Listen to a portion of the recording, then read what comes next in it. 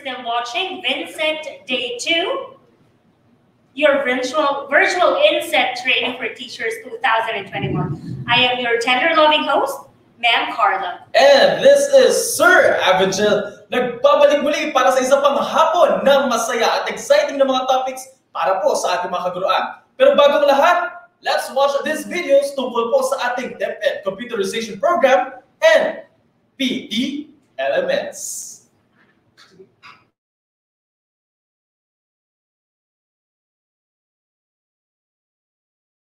Late in 2018, DepEd officials went to the United States to visit some of the department's international partners. This was to establish the implementation of various programs and to facilitate future partnerships. The DepEd team attended the Oracle Open World 2018 and saw the projects of senior high school students of Oracle's Design Tech High School at the exhibit.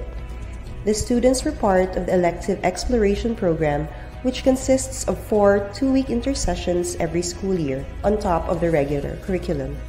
DepEd has asked Oracle to bring the same program to the Philippines in the future. So it's called the Communicator, and it's basically a chatbot that helps you optimize your daily commute by communicating your plans to people without you having to do anything. With the promise of the fourth industrial revolution, the Department of Education is adopting a new policy direction in transforming the Philippine education system. It is building a strong foundational framework and is fully supporting educational technology. This is the beginning of the public schools of the future's digital rise. Ang digital rise natin supports that particular aspect ng ating K-12 curriculum na binibigyan natin ng devices that are needed in order to deliver those digital literacy skills sa ating mga bata. Then secondly, ang ating digital rise, sinusupport niya yung, again, part ng K-12 curriculum kasi requires na yung ating mga teachers will be using ICT to strengthen their yung pedagogical skills nila, no? So part ng digital rise will be putting in yung mga computers and devices para sa ating teachers. So that will include one laptop and television or a digital board dun sa bawat classroom ng ating mga schools. And finally, ang isang aspect din sa curriculum is it requires na magkaroon ng access yung mga bata natin sa mga e-learning resources.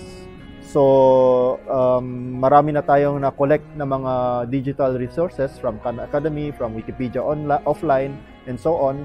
Around 300 gigabytes worth na of resources ang na-collect natin, along with yung LR portal natin. And meron pang parating, as soon as masign yung MOA with DOST, meron pang Starbooks na again around another 300 gigabytes worth of learning resources. Another goal is to create in every public science high school an innovation hub, where the latest available emerging technologies are provided for the use and manipulation of learners having ICT as an elective. The hub houses 3D printing technology, makerspace, robotics engineering and simulation, mechatronics facilities, and drone technology, among others. Well, this actually helped a lot, especially when children are exposed to the technology. I know some kids around, they also started doing robotics way before than I did. And I was surprised that all the ideas they had, and they were able to do so, mainly using the Lego Minds Robotics.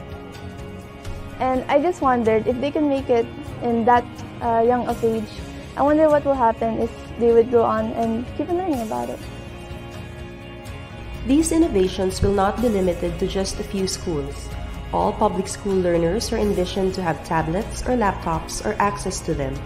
The transformative learning in using these educational devices enhances the 21st century skills of learners and bridges the digital divide, most especially in the last mile schools who are not exempt from the digital rise. With the digital rise, learners are encouraged to use their creativity and technology to make a difference in the world. DepEd's digital rise will be made possible through the continued efforts of the administration in partnership with international industry players to deliver quality and future-ready resources for the benefit of learners, teachers, and administrators, as well as the entire DepEd community. The digital rise in Philippine public education has begun. DepEd provides the best future for our learners by creating changes that mark the milestones of educational reform to teach minds, touch hearts, and transform lives. Welcome to the start of Philippine education's digital rise.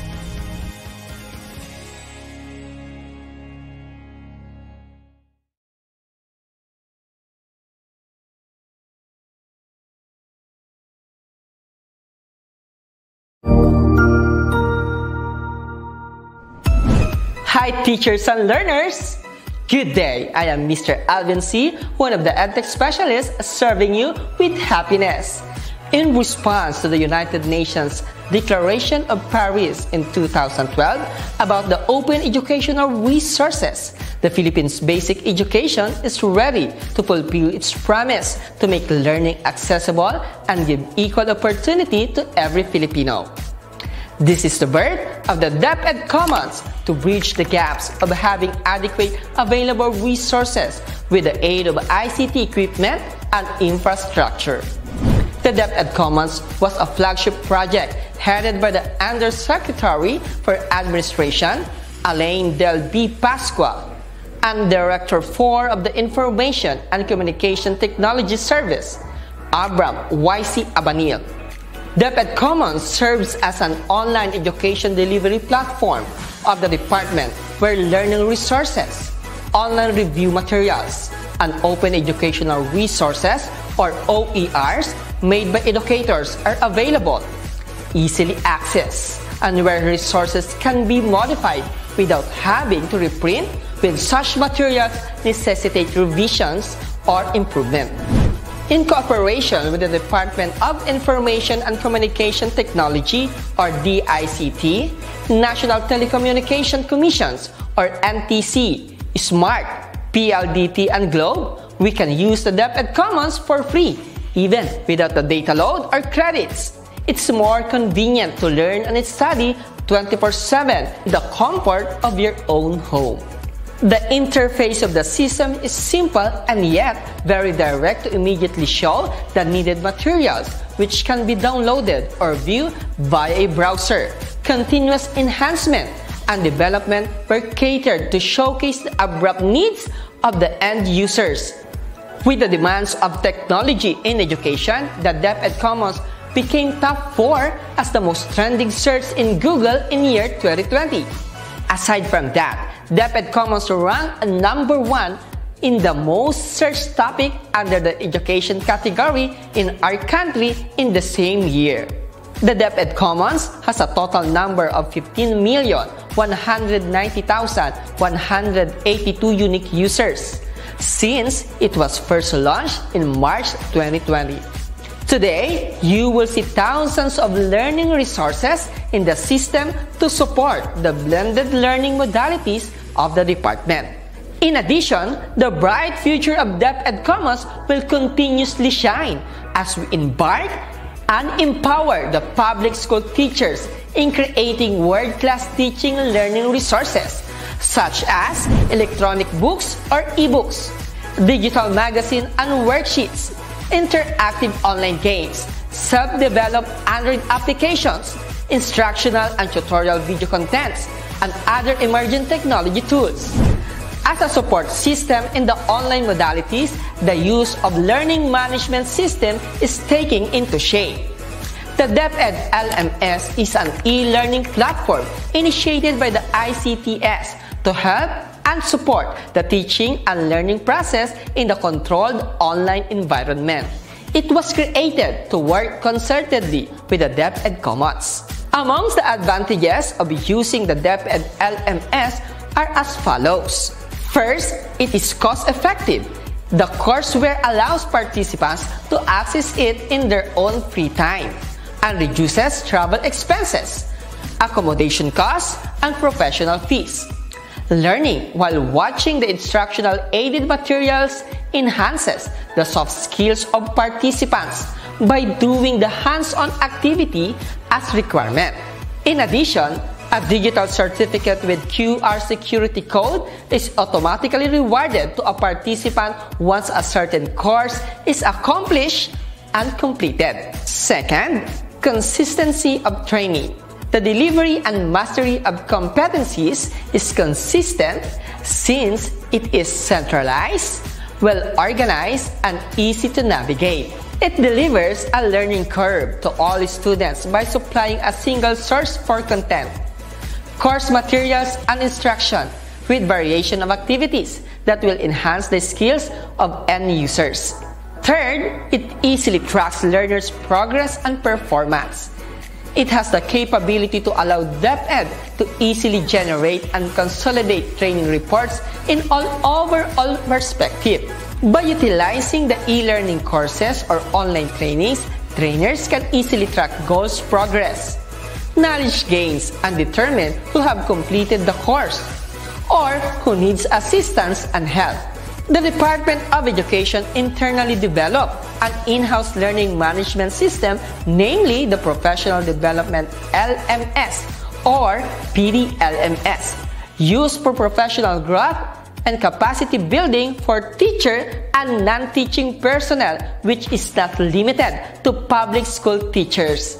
It is also available to private school teachers and even college or university professors. On the other hand, the DepEd Regional LMS or DLMS is intended exclusively for public school teachers and students within their regions and divisions to support the blended learning modalities in delivering quality instruction. To learn more and have a feel of ease in using this innovative system, kindly visit commons.deped.gov.ph for DepEd Commons, trainings.deped.gov.ph for DepEd PD LMS, and lms.deped.gov.ph for DepEd Regional LMS. We will continue to innovate and transform the Philippine basic education in its target glory. Para sa bata, para sa bayan, para sa guro. Sulong edukalidad.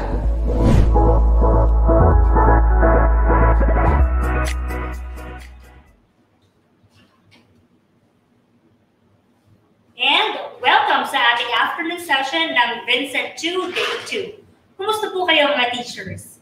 Nabusog ba kayo? Ikaw sir, nabusog ka ba? Siyempre, definitely, dahil busog na busog ako dahil marami tayong natutunan simula kahapon ng ating VINSET 2 ng ating VINSET 2. Ikaw, Teacher Carla. Siyempre, nabusog rin ako kasi ang dami nating natutunan, ang dami nating baon kanina sa ating morning session, right? Yes. We have topics about radio-based instructions. We also have about child-friendly approaches for para-teachers, and we also have techniques and delivery style for virtual classes. And syempre naman, di ba, sobrang talagang helpful itong mga topics na ito para sa ating mga teachers. Totoo. At alam ko, ang bawat guro na nanonood ngayon ay meron ng baon na ipanlalaban sa darating na pasukan. At alam mo, kwentong FB tayo, teacher, kasi nakita ko yung mga post ng ating mga kasamahan, meron talagang nag-face-to-face, but observing social distancing, talagang may set up pa ng kanilang virtual INSET 2021. Kaya nakakatuwa, no? Talagang mga siniseryoso din nila to kasi alam nila na ito ay para sa kanila. Hindi lang para sa mga guro, para sa bata, para sa bayan. Sulong edukalidad. Kaya alam mo, Teacher Carla, bukod dyan sa nakaka-excite na-excite na rin ako. Alam mo kasi habang pinapanood kita in your red dress, bukod ka sa naalala ko si Danny Girl, naalala ko na malapit na ang Pasko. Ano ba? Sample nga, teacher, ng isang Christmas song para sa kanila kasi bukas, September 1 na. So, para po sa inyo, isang awiting handog ni Teacher Carla, Pamasko. Sa Pasko, darating. Yan, pasample pa lang yan. Excited na tayo sa darating na Pasko. 116 days before Christmas! Ayan. And now, happy good vibes lang. Shoutout po muna tayo sa ating mga teachers. Medyo nabitin tayo kanina. Pero ito na, binabati po natin SDO Caloocan with their PSDS, Dr. Archie Azucenas, and Dr. Jovan Cornelia. Binabati ko ng mga besties ko from Manuel I. Santos Memorial National High School. We have Michelle Albuete, Ma'am Rose Antigonia, Ma'am Abigail Ubayas, Ma'am Fredix Villano, and Ma'am Lizelle Valdivia. Hello to Pres Corazon Aquino Elementary School from Mrs. Neldeline Cruz. Hello also to Prenza National High School from Sir Marco Victoriano. Hello to Big PhD ng Bagong Pag-asa Elementary School, Irene Asuncion of and Brian Patok at lahat ng faculty and staff of Juan Sumulong High School and Carlos P. Garcia High School. Greetings from Ma'am Rubiro sa buwan. Hello din kay Dr. Ophelia Y. Nagti ng Bagong Silang Elementary School. Greetings from Ma'am Maylene Uy. From Ma'am Lizelle de Vega, hello po sa Katanawan Central School of Quezon. Meron din tayo greetings ng Tropang L, Tropang Runic, Tropang Clinic. Tropang Clinic. Avengers of Santa Lucia National High School with their principal, Dr. or Mr. Roberto Lagana. And hello po kay Sir Eduardo Lugt of SDO Caloocan from Ma'am Mary Ann Ablihan. At binabati din po natin ang faculty and staff from Gapok National High School, SDO Sultan Kudarat. TLE teachers from General Emilio Aguinaldo National High School, SDO Imus City. Hello to Ma'am Principal Lerma V. Peña. Binabati ko rin ang Aplayan National High School, main SDO Santa Rosa City, Dr. Edwina P. Talavera from Mavic Montaña. Love you po, Dacanlao Gregorio National High School, Principal Donato Magbu from Balabagon Elementary School, SDO Albay, Manito District, with our head teacher Aleja Beliano, Buwake National High School, Mabalacat City, from Edson Mayrina. Binabati ko rin ang pinakagwapong si Sir Cyril Locanias from SDO Santa Rosa City. Hello po sa Bagong Buhay Elementary School, Silang Cavite, at ang aking minamahal na auntie, Teacher Edita Villamor. At kay Ma'am Jean Laureta from SDO Navotas, Ma'am Marisol Banyaga, Ma'am Maria Francia Velasco ng DepEd Naga. Hello din kay PSDS Mr. Luis M. Germina and Principal Mrs. Sharina P. S. Rasco, and all the teachers of Santissima Cruz Elementary School, and to all the principals and teachers of Santa Cruz District, Laguna. Binabati din po natin ang MAPE Sports Group ng SDO Navotas. Happy birthday, Sir Rafi Lanza! At ang teaching and non-teaching personnel ng SDO Angeles with our SDS Dr. Maria Irene Tamayo and ASDS Dr. Fernandina Ochenko. Narin din po ang Northville Integrated School, Sir Anel T. Perez. Hello din po sa Marawa National High School, Jain North, headed by Ma'am Lorna May Datuid. And hello din sa Potrero National High School, kay Dr. Olivia Q. Martin at sa lahat ng mga teachers. Yan ay pagbatis galing sa ating teacher broadcaster na si Mang Kawi. Hello din po sa General Vito Belarmino Integrated National High School, mabuhay ang mga general. At shoutout din po sa ating NCR Volleyball Elementary Group. Ang mga kasama ko po dyan, Ma'am Susan Bulan, Ma'am Irma Gregorio, Ma'am Charito Mercado, Ma'am Jacqueline, Sir Kenneth Fernandez, Sir Ray Paghilagan, and Sir June Lucas at Ma'am Lian Mariana. Hello po. Hello din kay Ma'am Evangeline Limbo na tayo sa Pedro National High School. Yan ay pagbati galing kay Maraniel Nofuente Umbaya. Kaway-kaway po sa ating DepEd TV ALS. Sir Dominic Ocampo of SDO Oriental Mindoro, ALS Team Teacher ng Libmana North District, and Peter Mauro Del Valle of Burabod Elementary School, Lagunoy South, SDO Kamsur. Sa Bicol yan. Yes! And pagbati po sa Kulang Masle National High School at sa lahat ng nanonood sa SDO Pampanga. Yan po ay pagbati mula sa ating teacher broadcaster na si Lines po. Hello po sa Pedro Acharon Senior Central Elementary School, Jensan City. Kamusta po kayo dyan? At sa Pula Elementary School, Canlaon City, Negros Oriental. Meron din tayong pagbati from Sir DJ Santiago, ang bagong principal ng MBA SHS na si Ma'am Connie Gutierrez. Hello po sa inyo at sa magandang English Department Head niya na si Ma'am Mayet Alcazar. Shout out sa magandang masipag na English Department Head, Ma'am Irene Olano of Bagong Barrio National High School under the supervision of Sir Bong Danug, ang kanilang competent and efficient principal. From Sir Richard Pabia. Hello din sa mga teachers na nanonood from Nagpayong High School, SDO Pasig. especially to Danica Pomida, Nelor Forte Jr., and Mary Ann Alonzo. At yan po ang ating mga naunang pagbati. Mamaya ulit, isi-shoutout natin ang mga minamahal na guro all over the Philippines. At bago yan, teachers, nag-aantabay po kami sa mga kwentong VINSET 2.0 inyo. Kaya, narito ang Lourdes de Ledesma del Prado Memorial National High School ng Region 7 Central Visayas, Division of Tanhay City. Let's watch this.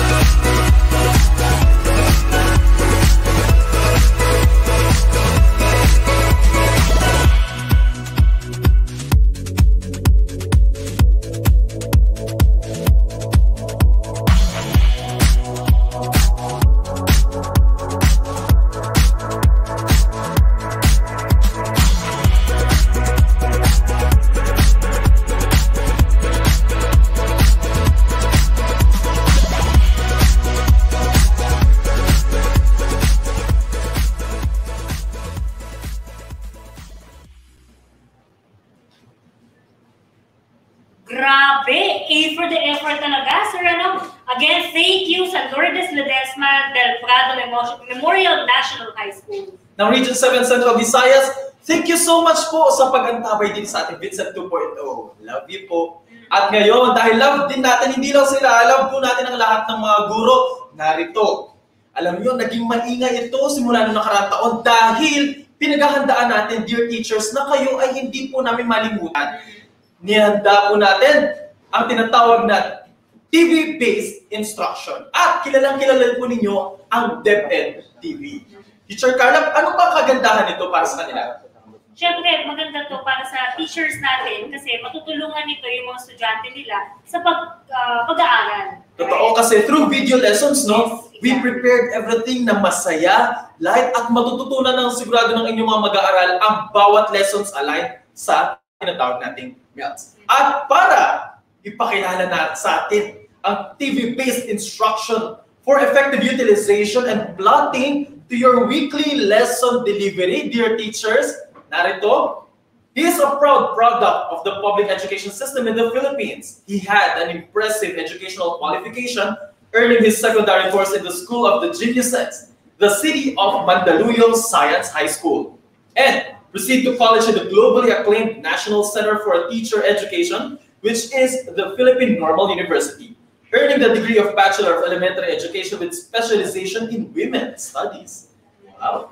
Sir Salvador previously worked as an elementary classroom advisor and an elementary school teacher at Amado T. Reyes Elementary School, who was involved in a variety of research and studies such as improving the academic performance of grade 5 pupils of Amado T. Reyes Elementary School through Project DREAM, status of gender-responsive curriculum, basis for institutionalization of gender and development in K-12 program, and currently, he is taking up Masters of Arts in Education in Curriculum and Instruction with completed academic requirements at the Philippine Normal University, Manila.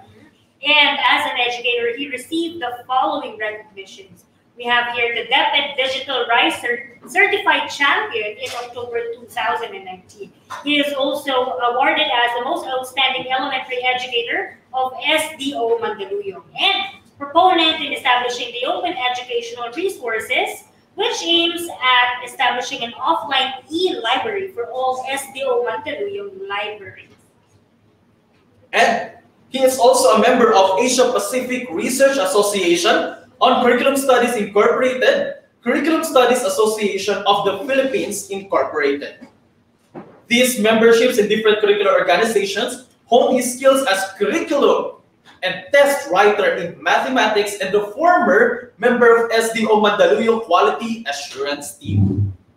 Kung akala nyo yan na yan, hindi pa. He was a division-level demonstration teacher during the enhancement of K-12 program using best pedagogical practices in different key stages in January 2019. He was an international demonstration teacher during the first international conference and workshop on technology and strategic classroom and research innovations in October 2018. Ano pa, teacher? He was also the original lecturer resource speaker in MTAP Convention and the MTAP DepEd NCR seminar workshop for elementary teachers. Grabe ang dami, no? Tama. At hindi lang yan. He also received international certification from Google, namely Google Certified Educator Level 1 and 2. He is also a Microsoft Education Ambassador and Microsoft Certified Educator. These experiences in the academy have widened his perspective, and so when he joined in 2020 as an EdTech specialist of the Information and Communications Technology Service, Educational Technology Unit, to the Open Educational Resources, and currently he is the project lead of DepEd TV. Yes, kilala natin yan. Indeed, he can be considered as one who exudes the culture of excellence and competitiveness with an inborn flair of a brilliant mind. Ladies and gentlemen, please welcome Sir Salvador E. Manansala I. Hello, good afternoon to our viewers all over the country and our viewers around the world. So again, my name is Mr. Salvador Manansala I, and I'm here to discuss to you about important topics on TV-based instruction. TV-based instruction, effective utilization and plotting to weekly lesson delivery. On this particular session, I'll be discussing to you concepts and important things about establishing a TV-based instruction. Another one, I'm going to show you a recent survey about student satisfaction on DepEd TV. On the our third discussion for this session is about how are we going to integrate DepEd TV lessons into our day-to-day teaching and learning process. And hopefully, our last guest will discuss to us about his experience on integrating TV lessons in his mathematics class. So again, let's start this discussion. In 2020, as the COVID pandemic spread across the globe, a majority of countries announced the temporary closure of schools, impacting more than 91% of students worldwide. So this is the sad reality na naging epekto ng COVID-19 to all of us.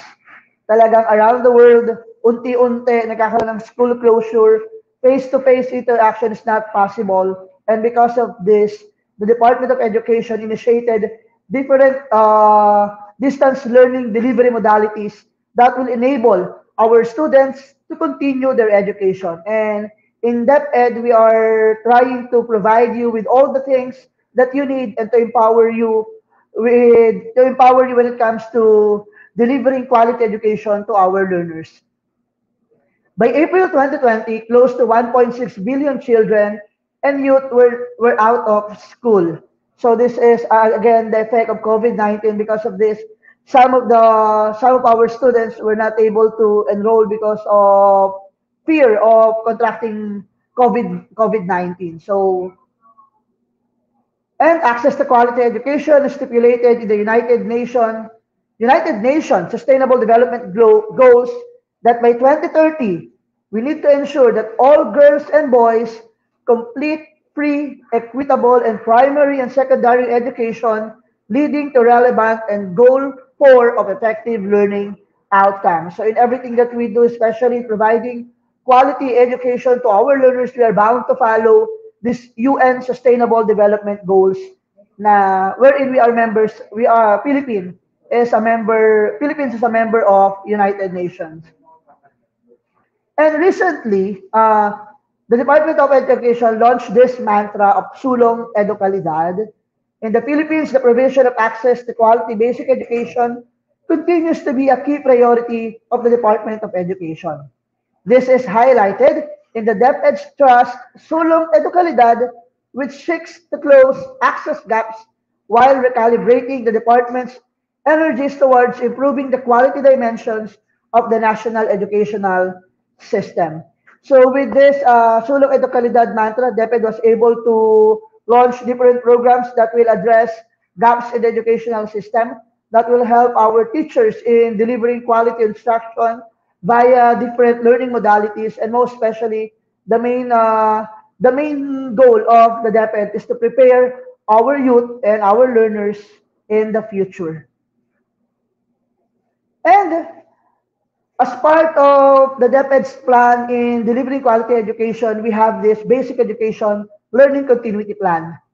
It was developed to provide guidance to the department on how to deliver education in this time of crisis while ensuring the health, safety, and welfare of all learners, teachers, and personnel of DepEd.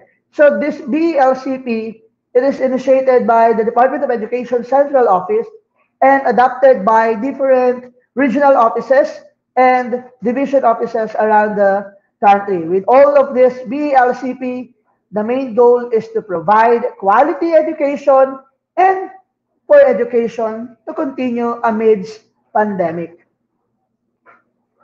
And recently, we have this memorandum on the suggested strategies in implementing distance learning delivery modalities for school year 2020-2021. It was released last July 21, 2020. And this memorandum covers descriptions and considerations for each distance learning modalities or the distance learning delivery modalities, the map of learning resources for each DLDM, and proposed actions to address potential challenges in implementing DLDM.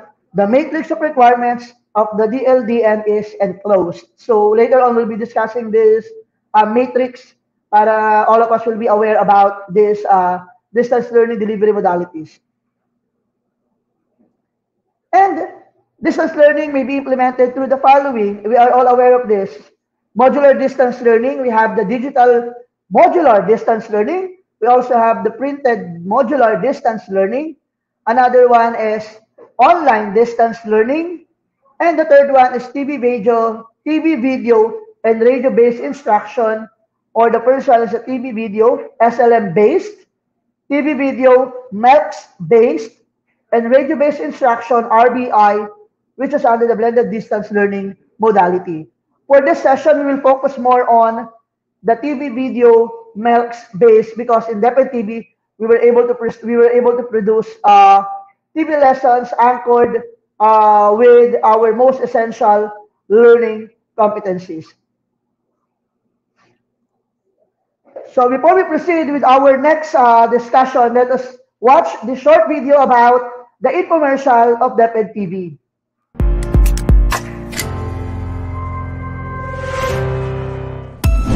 Maraming paraan para matuto sa kabila ng maraming pagbabago.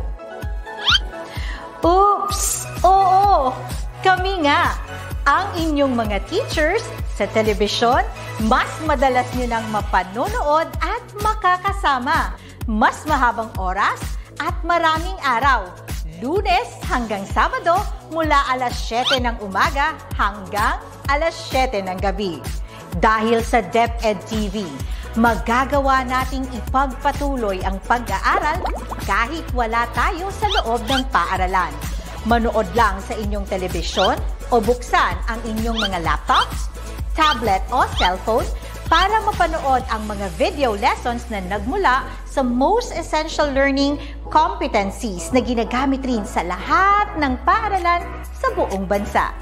Tumutok sa ating mga lesson mula kinder, elementary, junior high school, senior high school at ALS na naka-video episodes na. Lipat na sa IBC 13, GMA Affordabox Channel 7 at Solar Learning Channel. Kung hindi makahabol sa live broadcast, aba naman! Subscribe na sa official YouTube channel ng DepEd TV at bisitahin ang DepEd Commons, DepEd TV official Google site para makapanood ng mga video episodes sa inyong mga cellphones, tablets, laptops o personal computers. Learning is a continuous process, and the Department of Education will continue to innovate teaching to make learning accessible to every Filipino.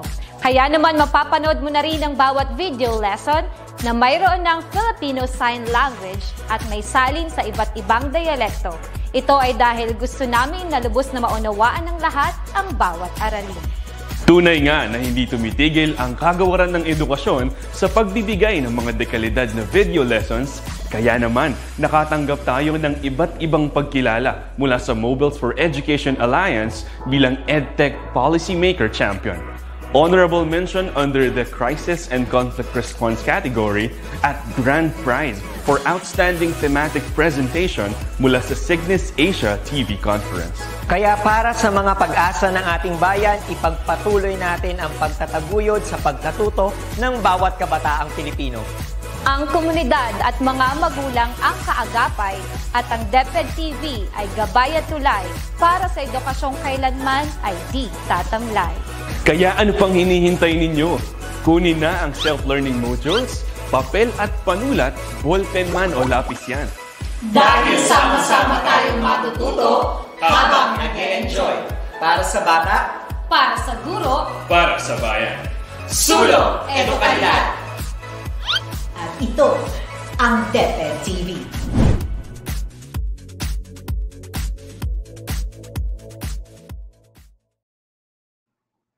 Ayan, so thank you to our teacher broadcasters for allowing us na i-shoot yung ating infomercial about DepEd TV. So, we're going to discuss the basics of DepEd TV or the TV-based instruction.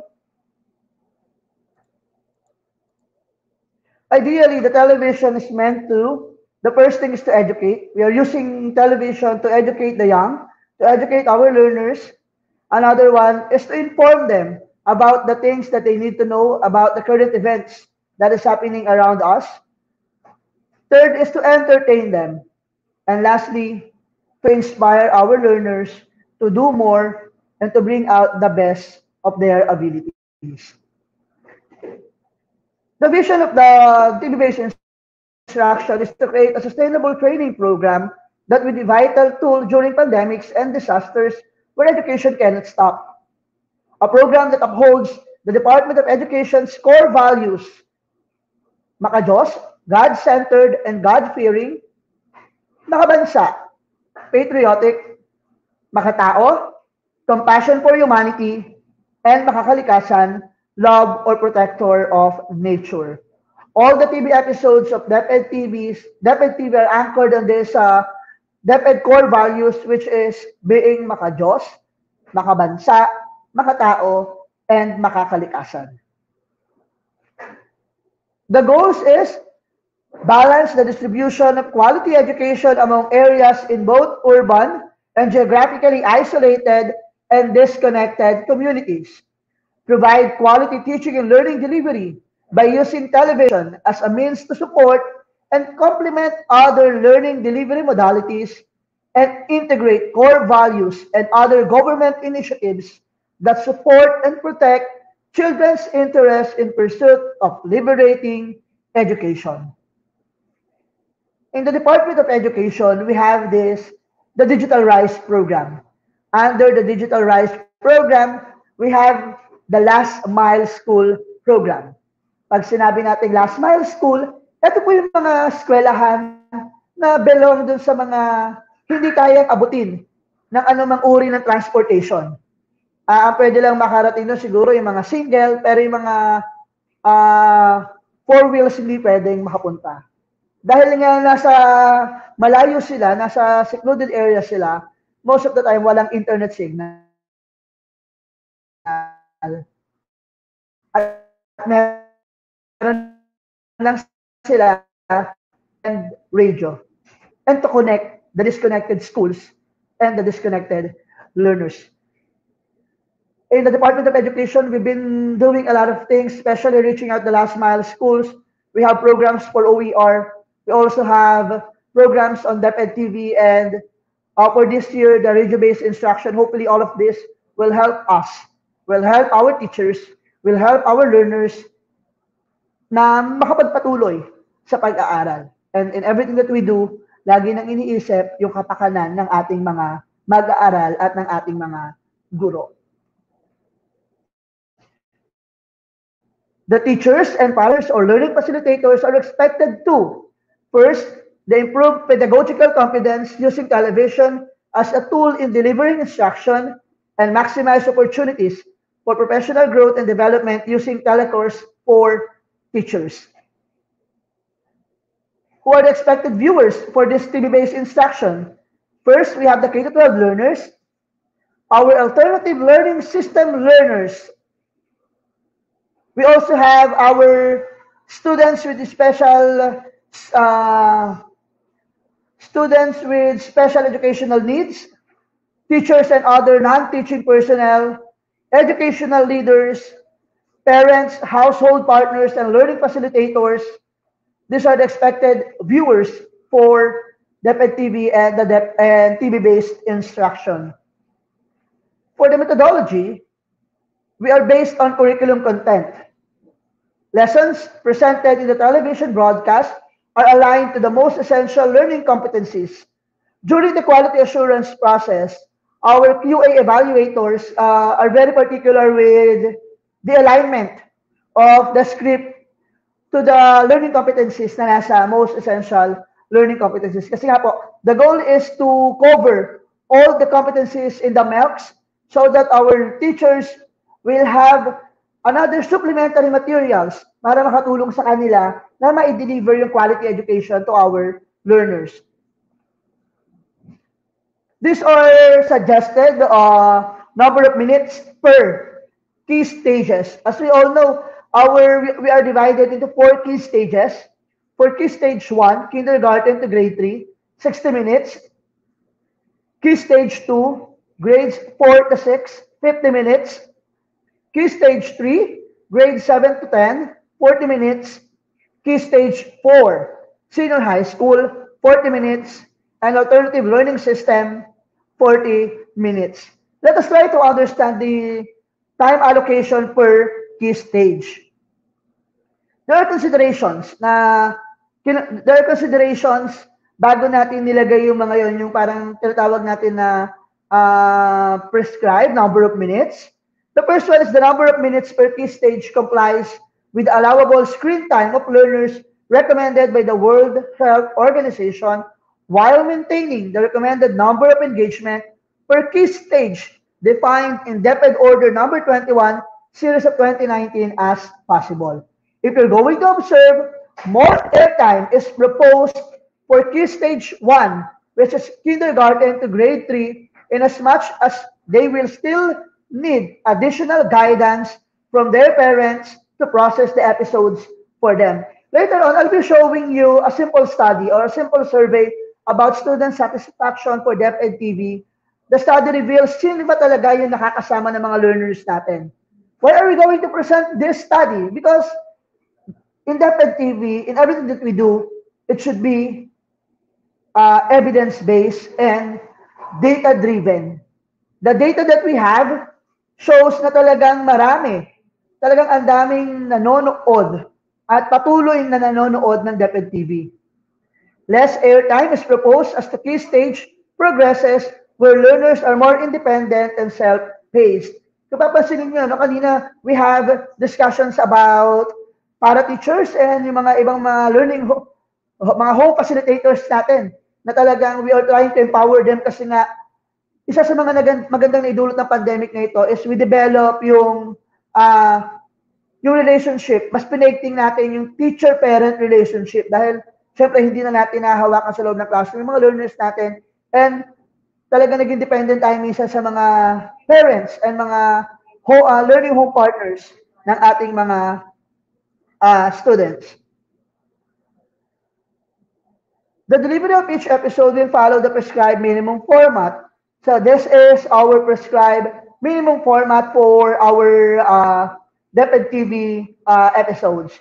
Introduction and pre-assessment, the lesson proper, the synthesis and generalization, appreciation and post-assessment, agreement, and assignment. So this is the time allotment for key stages. We're going to observe from K to 3, we have more time. And as the level progresses, mas bumababa yung number of minutes na allocated for them. This is the map of the learning resources needed for each subcategory of distance learning delivery modalities. So I'll focus more on the RBI and the TV and video RBI. For TV and video, SLM-based video and activity sheets. TV video melks aligned videos and activity sheets. And for RBI, SLM-based RBI and activity sheets. If you're going to observe, lahat ng episodes natin is anchored doon sa ating mga tinatawag na activity sheets na SLM-based and MELCS-based. Lagi siyang may kaakibat na activity sheets kasi the activity sheets will determine kung ano ba talaga yung naging learning ng ating mga learners. And while all subcategories of DLDM are appropriate for all grade levels when managed by a teacher and learning facilitator, those in green colors are the priority grades to do the specific distance learning delivery modalities in cases where resources are limited. So looking at the interpretation of this particular video, we can assure na para bang talagang for TV-based instruction, mas appropriate siya dun sa key stage 1, which is kindergarten to grade 3. For the video cycle, this is the proposed video production cycle for us.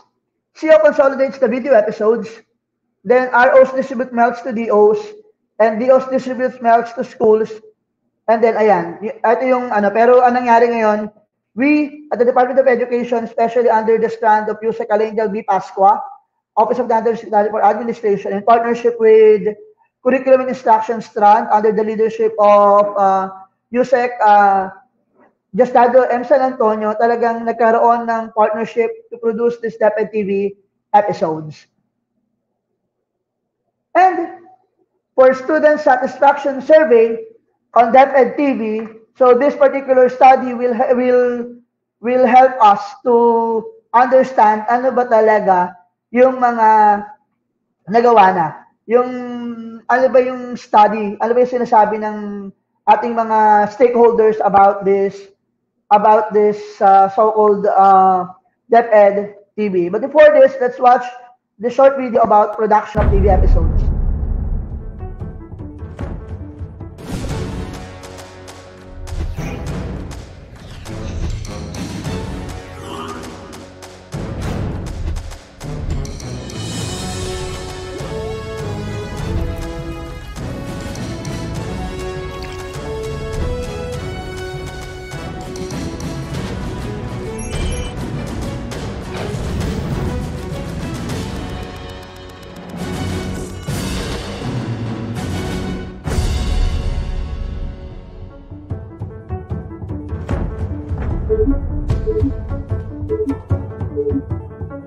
If we would analyze the baseline of the reach of radio, this is 85%, free TV 88%, digital cable and satellite TV, that is 47%, and internet 63%. We would see that if you use TV and radio, you would already reach 100% of the entire population. This is the conclusion arrived at by Kantar, even though free TV is 88% and even though radio is 85%, when you combine the two, you reach 100% of the population. So you have to start with ourselves. There is life beyond modules. There is education beyond face-to-face. There is DepEd Radio. There is DepEd TV. Kami ay nagpapasalamat at nagpupugay sa inyong katapatan, sa inyong tungkulin bilang mga guro. Kami, kasama ng buong kagawaran, ay nakikiisa sa pagpapatuloy ng edukasyon kahit na sa gitna ng pandemyang ito. Sa mga minamahal namin mga teacher broadcasters, saludong-saludo po kami sa inyong lahat. Malaking pasasalamat po. Laban lang, mga teacher broadcasters. Alright! Haharap ako sa kamera upang magturo.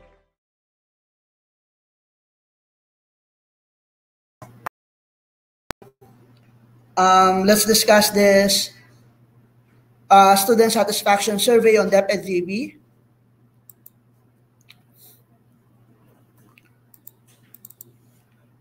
The purpose of the study is to determine the effectiveness of learning through the use of television as a modality. The respondents responded to a series of questions via an online survey conducted in Google Forms that focused on how they use television and the internet to supplement the learning process that they normally do in the classroom. The interaction between the television lesson and the most important learning competencies, most essential learning competencies established by the DepEd is very clear. The presenter of the lesson, known as the teacher broadcasters, are ideal as facilitators of learning from kindergarten to grade 12, including all other programs such as the Alternative Learning System or the ALS. According to 5,900 DepEd Radio, according to 5,930 student respondents, is an innovative idea for fully maximizing learning anytime and anywhere. With or without a pandemic, DepEd TV took learning to a new level, going beyond the usual and traditional methods of learning and demonstrating that education is never ending. For our respondents, we have 3,150 female respondents and 2,780 male respondents. For kindergarten, we have 442, and these are the breakdowns from kindergarten to grade 12.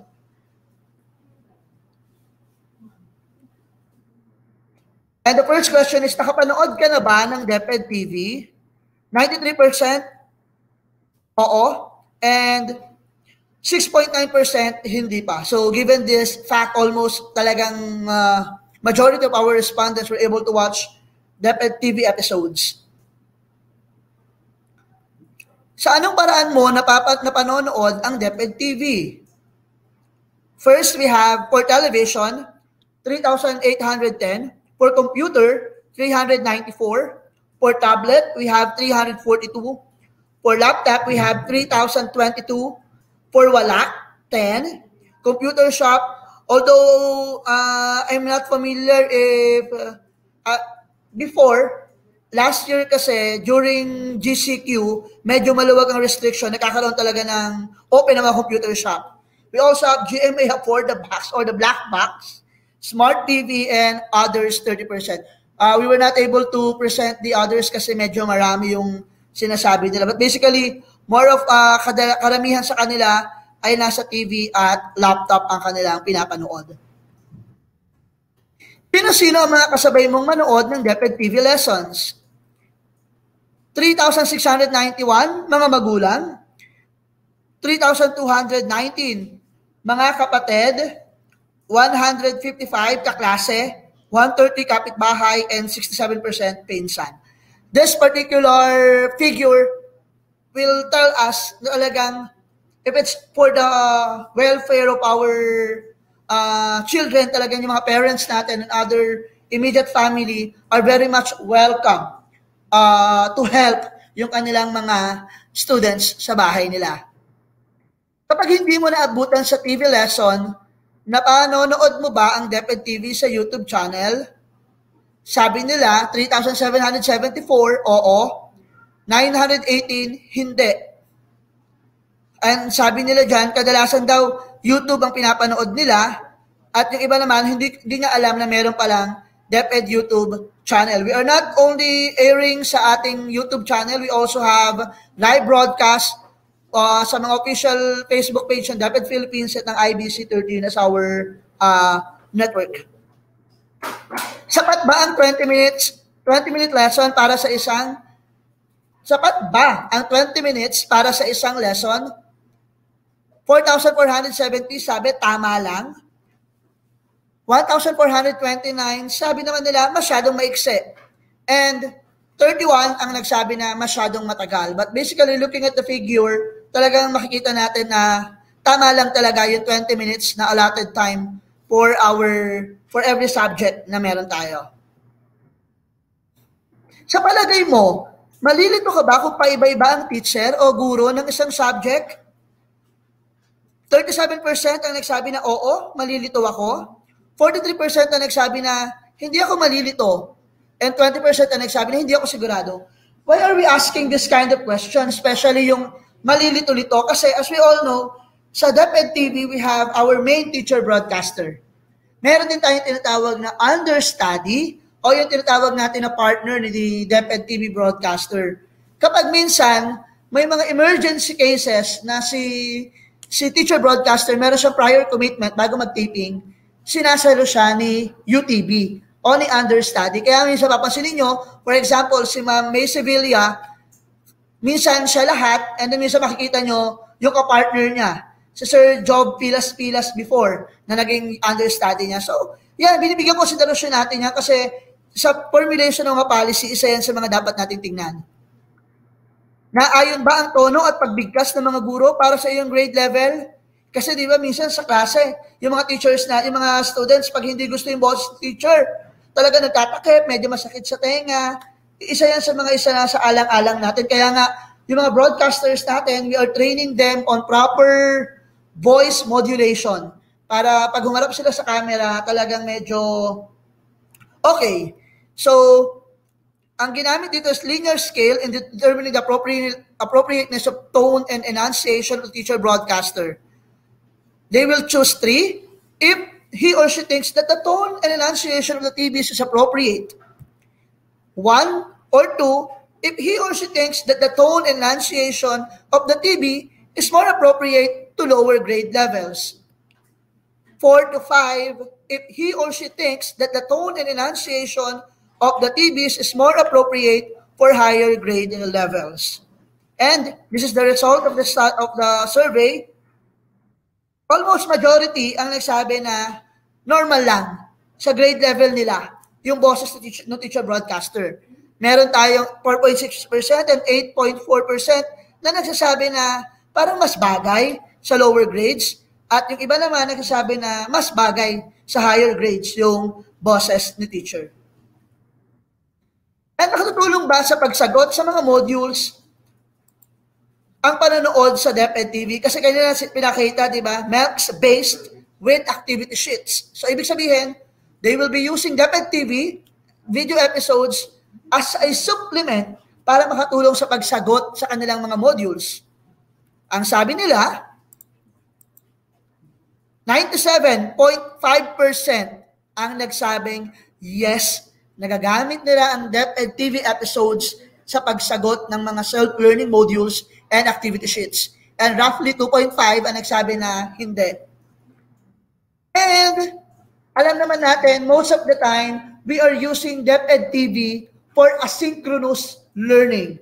When we talk about asynchronous learning, we're just giving them the link and then our learners will watch it sa most convenient time nila. Ang next question is, kapag may tanong sa DepEd TV lesson, nasasagot ba ng iyong guro?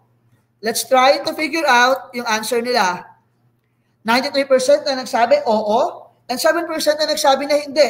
So this figure, this data will help us or will give us an overview na talagang hindi natatapos sa bahay yung learning. Pag may hindi naintindihan yung mga students natin, tinutulungan sila ng kanilang mga guro sa pagsagot.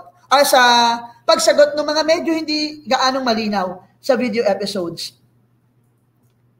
And another one is the effective utilization of DepEd TV. Naka-anchor pa rin ito doon sa tinatawag natin na CI memorandum about suggested distance learning delivery modalities. So, our focus is the DepEd TV and the radio-based instruction. What are the considerations? DepEd TV and radio shall be implemented in areas with access to television networks and or radio stations with programs dedicated to deliver the DepEd TV radio-based lessons. Lessons are utilized for these platforms are converted self-learning modules where the sequence of presentation is similar with what other learners use in online and modular distance learning. Teacher-made videos that are aligned with the most essential learning competencies and TV video lessons that are mapped may be utilized. So, kanina nakita natin, no, our Bible here is the most essential learning competencies. Our teacher broadcaster, our teachers will create a script anchored doon sa MELC. And then, meron tayong tinatawag na self-learning modules sa bawat division. Meron tayong nationally produced self-learning modules. Yun yung nagiging basis ng scripts. And then, once na quality assure ng scripts, ready na to for taping, and gagawin na natin yung taping for the video episodes. Kaya, papansin nyo talagang congruent from the MELCs, to the SLMs, to the video lessons, and all other factors involving TV-based instruction. And ito yung mga nabanggit ko na rin po kanina, kaya medyo skip na po natin.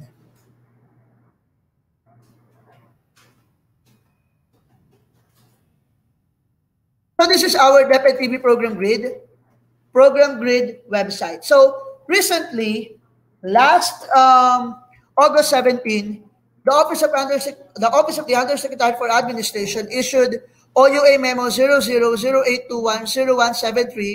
or DepEd TV Program Grid website. Ano nga ba yung DepEd TV Program Grid website? This is the interface of our DepEd TV Program Grid website.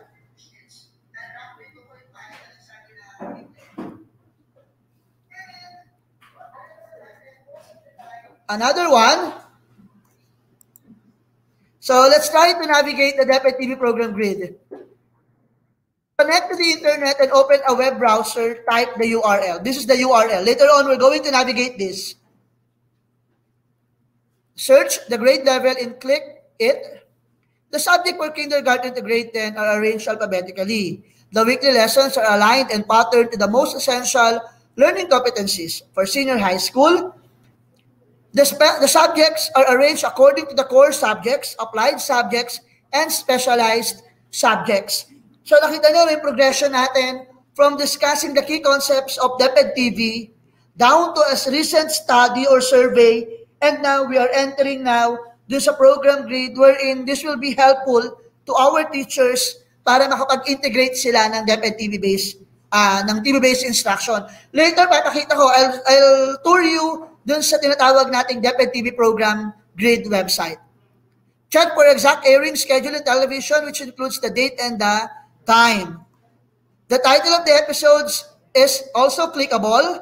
It will directly look in the DepEd TV official YouTube channel. So, let's try to navigate the DepEd TV program grid website.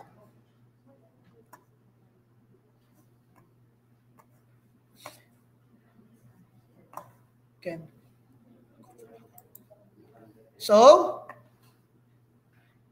I want it na naka-full tayo para medyo makita natin ang ating galawan. So, this is the interface of our DepEd TV program grid website. On top of it, we have the home, the teacher broadcaster, the grade 3, kinder to grade 3, grade 4 to 6, junior high school, senior high school, and inspirational videos.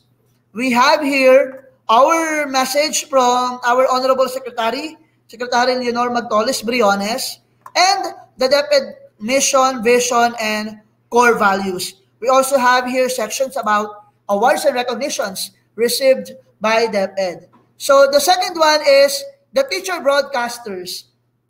So syempre kailangan makita rin ng mga learners natin yan. We have here a gallery of our teacher broadcasters from grade 1, grade 2, grade 3, grade 4, grade 5, grade 6, down to grade 12. We have here kindergarten to grade 3. For kindergarten to grade 3, this is user-friendly to all our teachers na gustong magamit ang ating TV-based instruction. Watch this session kasi i-discuss natin kung paano nyo magagamit ng program grid na ito. Hindi tulad before, pupunta pa kayo sa YouTube para hanapin. Ito talagang one-stop shop siya. Click na lang kayo ng click, then makikita nyo na kagad yung mga kailangan. For example, for kindergarten, for week 1, we have 3 episodes. Ito ay naka-anchor o align sa ating MELC. So, ibig sabihin, sa week 1, we have 3 episodes. Pagpapakilala sa sariling pangalan at kasarian, which will air on September 13 to 16. Kung papansinin nyo, no, very user-friendly siya. Halimbawa, week 1, 7:35 to 8. So, nakikita mo na kagad na itong oras na to, kindergarten yan. And then sa September 13 to 16, ang e-ere ay pagkilala sa sariling pangalan at kasarian. Our episode 2, pagkilala sa sariling gulang at kapanganakan, which will air on September 14 to 17. And episode 3, pagkilala sa sariling gusto at di gusto, which will air on September 15 to 18. If you're going to observe, talagang guided na yung mga kindergarten teachers natin dyan. Mag-heart react na kayo, mga kindergarten teachers. Sa pagsisimula ng klase, pwede nyo gamitin yan. Punta lang kayo sa website and talagang mapaplat nyo na siya. Let's have an example. I will click this. Kung papansinin nyo, clickable siya. I'll click this one. Then automatically, I will be redirected doon sa tinatawag natin na YouTube channel ng DepEd TV. And yung mga students natin, automatic din, makikita na kagad nila yung video for kindergarten. Unfortunately, I will not be able to play this kasi po makaka-copyright po yung baka may mga po dun sa videos po. So ayan po, ganyan lang siya gamitin. Halimbawa, tapos ka na sa kinder, we have week 1 to week 9. For grade 1, ayan, grade 1, Araling Panlipunan, week 1, ready po yan, no? Nakikita nyo po. Ang oras ng Araling Panlipunan natin ay 8 o'clock to 8:25. We have week 1, week 2, down to week 8. Then the schedule of airing, nandiyan. Again, clickable siya. Pag kinlik nyo, mare-redirect kayo. We also have arts, edukasyon sa pagkakatao, health, and other subjects na meron tayo. May ibang episodes dyan na for week 1, 2 episode po, so pwede natin gamitin yung mga TV lessons na yan. Ayan.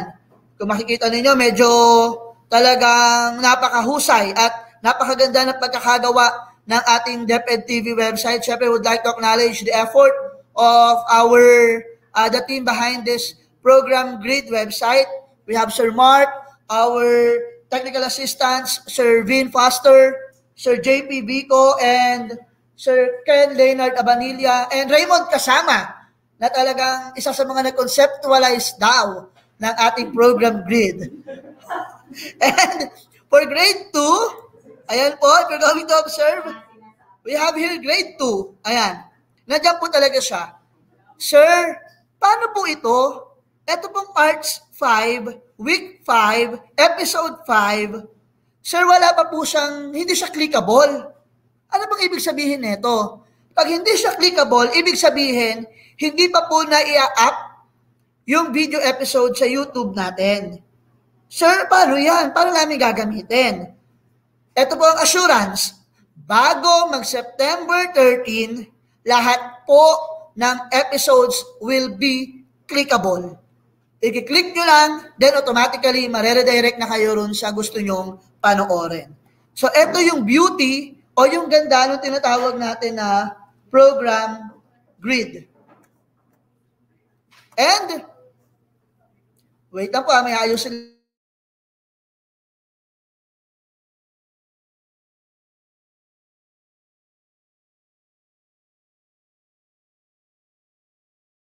Ha?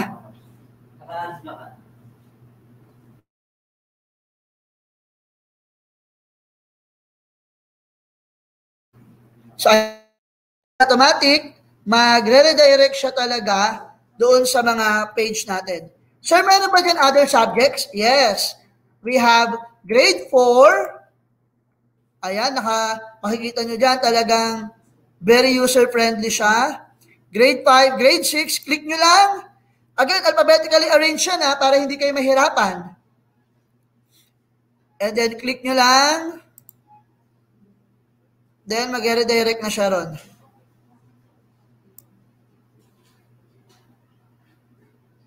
Ayan, automatic, nagre-redirect siya ron sa ating page na gagawin. So, ayan, ganito po natin gamitin ang tinatawag nating DepEd TV program grid. So, we have junior high school. We also have senior high school. Teachers, don't worry, we will post this link dun sa ating comment box para masave nyo na. At kung sakali gusto nyo gamitin si DepEd TV sa pagtuturo ninyo, pwede nyo siyang mailagay. Again, our directors will be flashing yung official link ng ating website later before we end our session. So, ayan. Honestly, napakaganda. Napakaganda ng program grid natin because it will help our teachers na mas ma-plot yung TV lesson. And later on, papakitaan ko kayo. We will show you how to plot our DepEd TV episode sa ating weekly home learning plan. And, sige, iwanan ko na muna ang aking program grid. Let's go back to this one.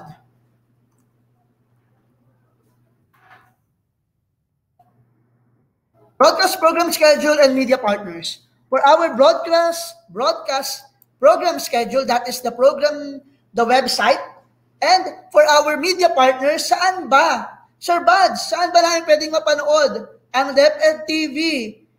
And we have our media partners na pwedeng tumulong sa atin in delivering quality education and enriching last mile schools. These are our media partners and saan natin pwedeng mapanood si DepEd TV.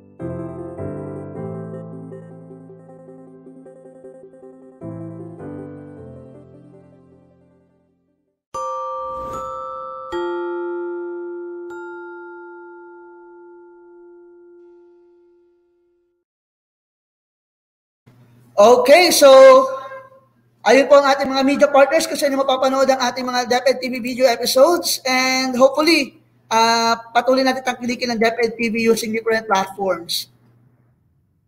How do we plot it sa ating weekly lesson delivery?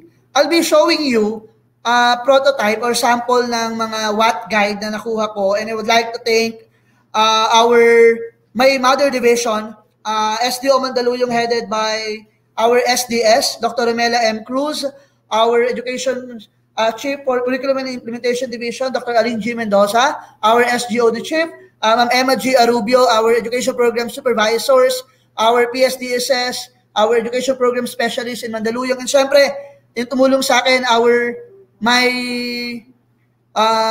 education program supervisor in mathematics, Sir Instituto Rodela, sa Doña Pilar C. Gonzaga Elementary School. Kay Ma'am Tess Pataksil, maraming salamat for giving me an example of this, and to my good friend, si Sir Roy Haudalso. So, subukan natin magbigay ng sample. We have here grade 3 mathematics. Okay? For grade 3 mathematics, so medyo nagkaka-problem lang, I'll be showing you grade 3 mathematics.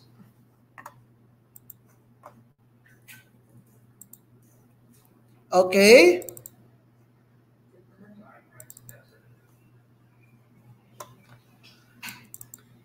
Hintayin lang natin mag-open.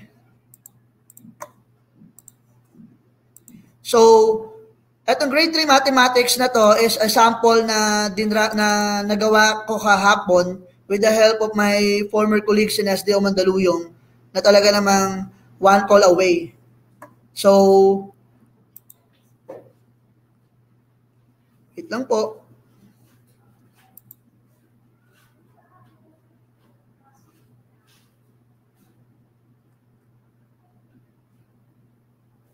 Ayan.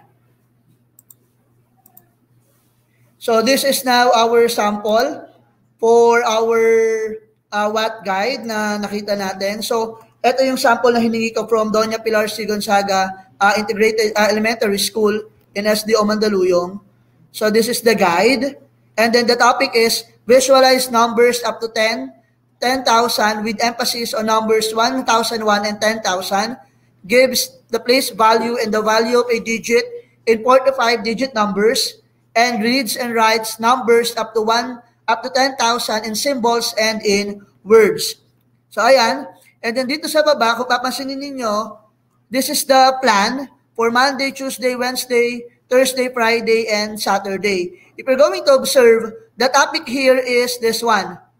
Panoorin ang video ng pagpapakita ng bilang hanggang 10,000. Ito yung link na yon. Saan kinuha ni Sir Buds yung link na yan? Balikan natin yung program grid natin. I am teaching grade 3 on my example. Ayan po. Grade 3 mathematics. I'll look at grade 3 math. Then ito yung week 1 ko. Place, pagpapakita ng bilang hanggang 10,000.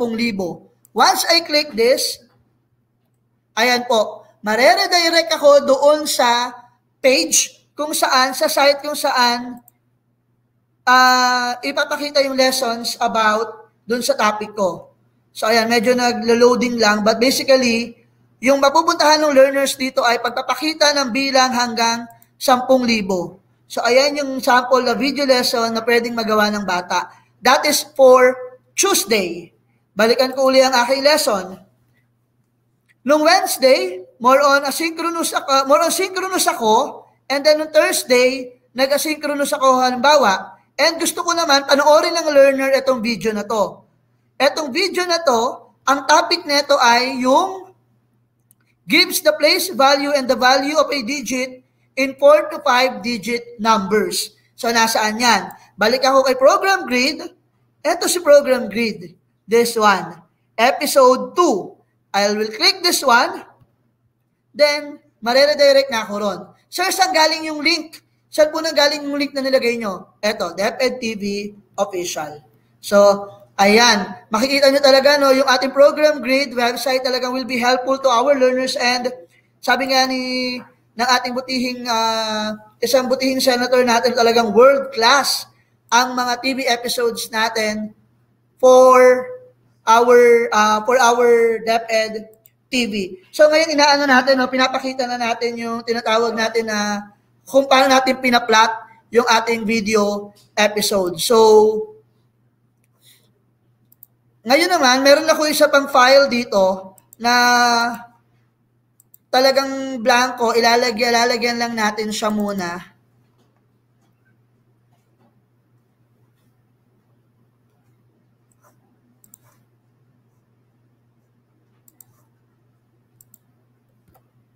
Tingnan natin na. So, I'll be looking dun sa file para magamit natin kasi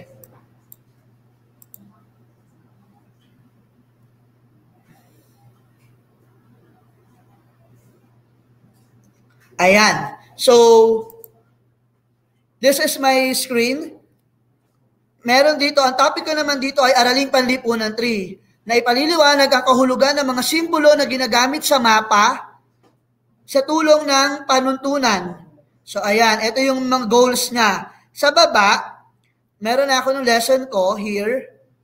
And then, panoorin ang video tungkol sa mapa at simbolo. So, ako, grade 3 yan, grade 3 Araling Panlipunan, punta ako ulit sa website ko, sa program grid.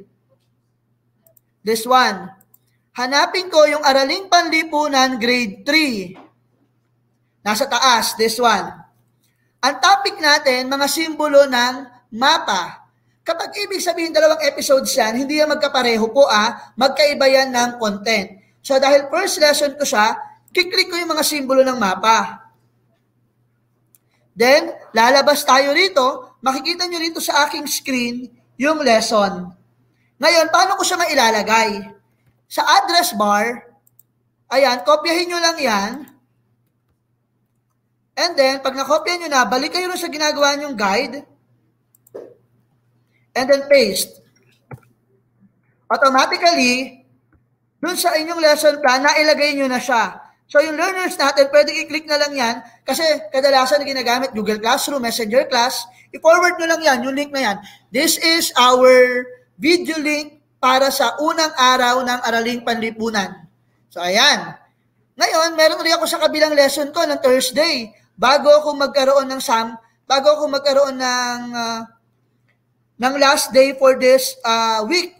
So, meron ulit akong discussion na balikan ang mga nagdaang aralin.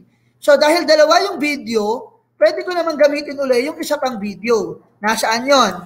Balik ako kay Program Grid.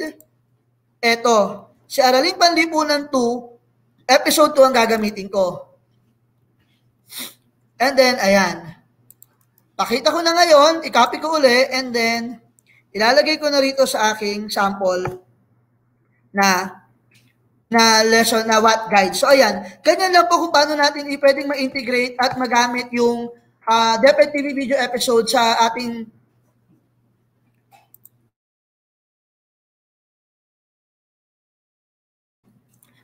mga ginagawang what guide or mga learning plan. So, ngayon, dahil si Sir Badge, honestly ako, medyo ilang taon na rin yata kung wala siya, hindi nakakapagturo. Meron akong isang mabuting kaibigan mula sa SDO Mandaluyong.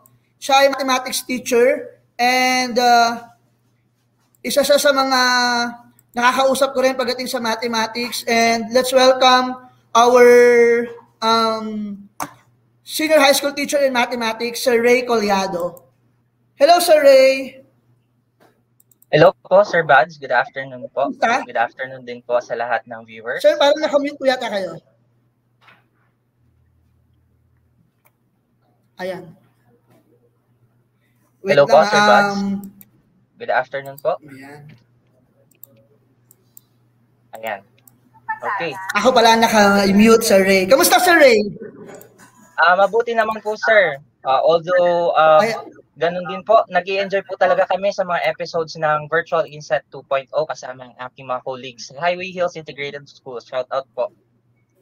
Ayan. So, Sir Ray, nung when I asked Sir Resty Rodelas about, Sir, sino ba sa mga teachers natin talaga yung very religiously nag-i-integrate ng mga video lessons ng DepEd TV? Talaga sabi niya, si Sir Ray ang kausapin mo.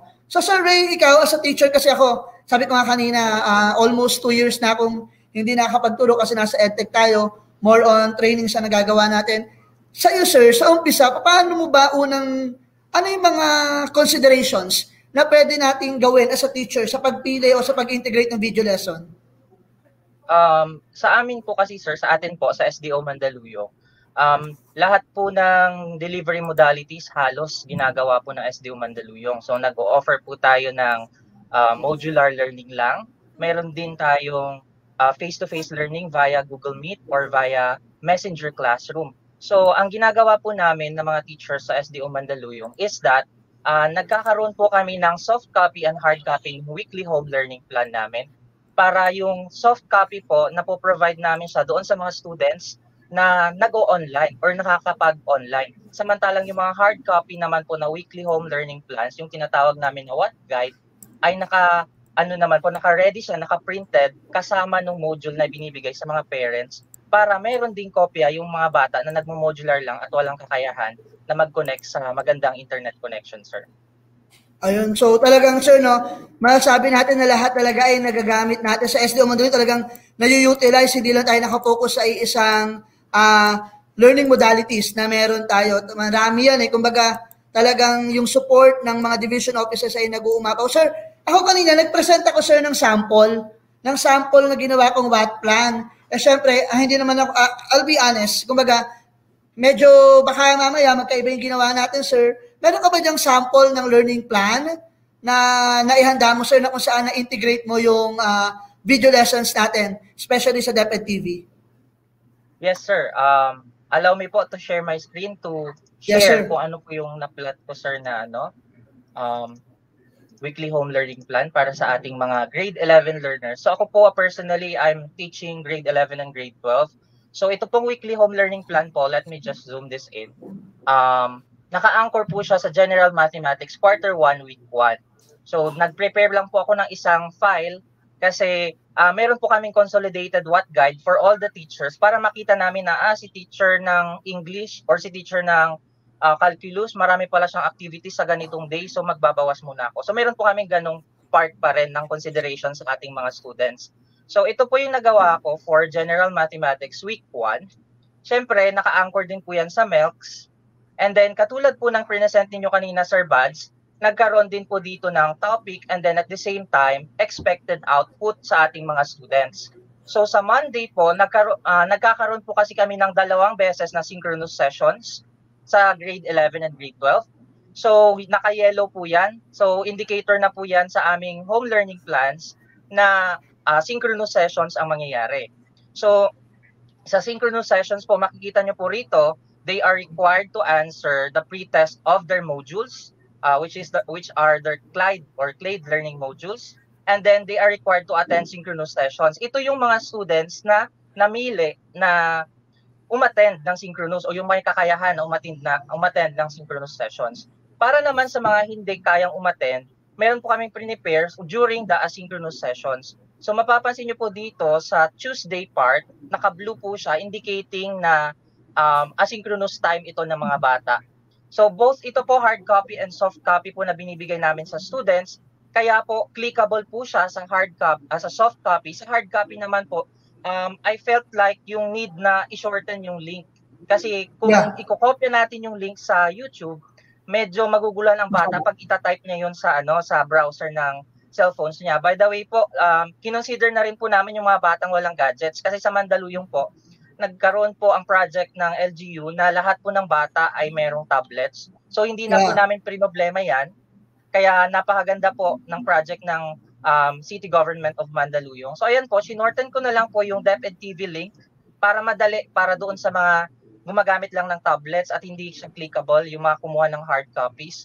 And then, if in case there are parts na merong silang concerns or hindi malinaw sa video from DepEd TV, it's instructed po dito na magsulat lang sila ng mga questions. And then after that, meron silang nakatalagang activity for them to accomplish that day. So kagaya nga po ng nakalagay din dito, for their most convenient time. So kung hindi po nila kayang manood ng umaga, pwede po yun sa gabi, okay lang po yun sa amin. And then we also have our contextualized video lessons po sa SDO Mandaluyong. Yung tinatawag po namin na Project SOAR. Yes. Parang katulad din po siya, inspired po siya ng DepEd TV. So natutuwa po kami sa DepEd TV kasi na-inspire po niya kami na gumawa din ng project intended for mathematics only. Pero ito naman po, kung si DepEd TV, purely kung ano yung instruction is English, dito po sa sa Project SOAR, more on kami, mother tongue, Tagalog po yung binibigay namin na instruction sa video lessons. So, dalawa po yung ginamit namin na videos kasi we feel like hindi sapat na meron kaming synchronous sessions, hindi lang din sapat na meron lang isa. Malay natin na yung students pala natin kailangan pala ng further examples. So, meron po kaming another video lesson for them intended for SDO Mandaluyong. And then, babalik po sila ng Thursday kung ganito po yung scheduling. Lahat po ng mga questions nila sa videos na napanood, pwede po nilang sabihin. Kasi sa Messenger Classroom po namin, kahit hindi po kami nagkikita-kita, nakakapag-discuss pa rin po sa Messenger Classroom. And then on Friday, i-complete na po nila yung task nila. And I think po, Sir Bads, napakaganda po talaga ng naging setup sa DepEd TV, kaya na-inspire po ang lahat sa amin to have Project SOAR with us. So ayun Sir Ray, no? So napakaganda ng iyong naging discussion about doon sa integration mo nung DepEd TV video episodes, and talagang tama nga, no? Kami kasi ang ginagamit namin dito Sir Ray before is the SLM base ng CO, and then meron din kami ginamit ng Region 4A. Yung mga video episodes sa Mandaluyong, correct me if I'm wrong, no? Yung CLADE module ang ginagamit. Yes sir. Yung contextualized yung module na ginawa ng Mandaluyong. DO. Yes po. Ayun. So, Sir Ray, so napakaganda nung pinakita mo. Yan ako, honestly, sabi ko nga, with the short notice talaga napakaganda ng presentation mo para sa amin. Sir, do you have any advice to our teachers on how they can integrate itong mga video lessons na to? Kasi helpful talaga para sa ating mga guro. Tama, Sir Ray? Yes, Sir Bads.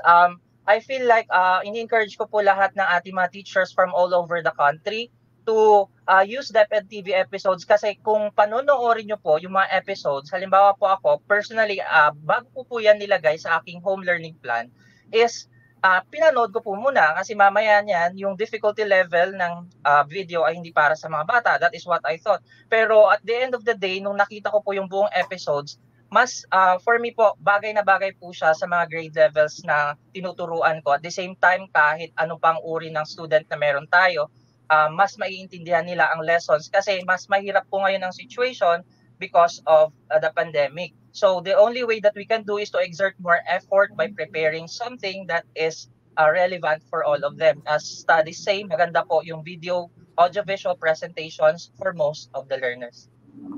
Ayan.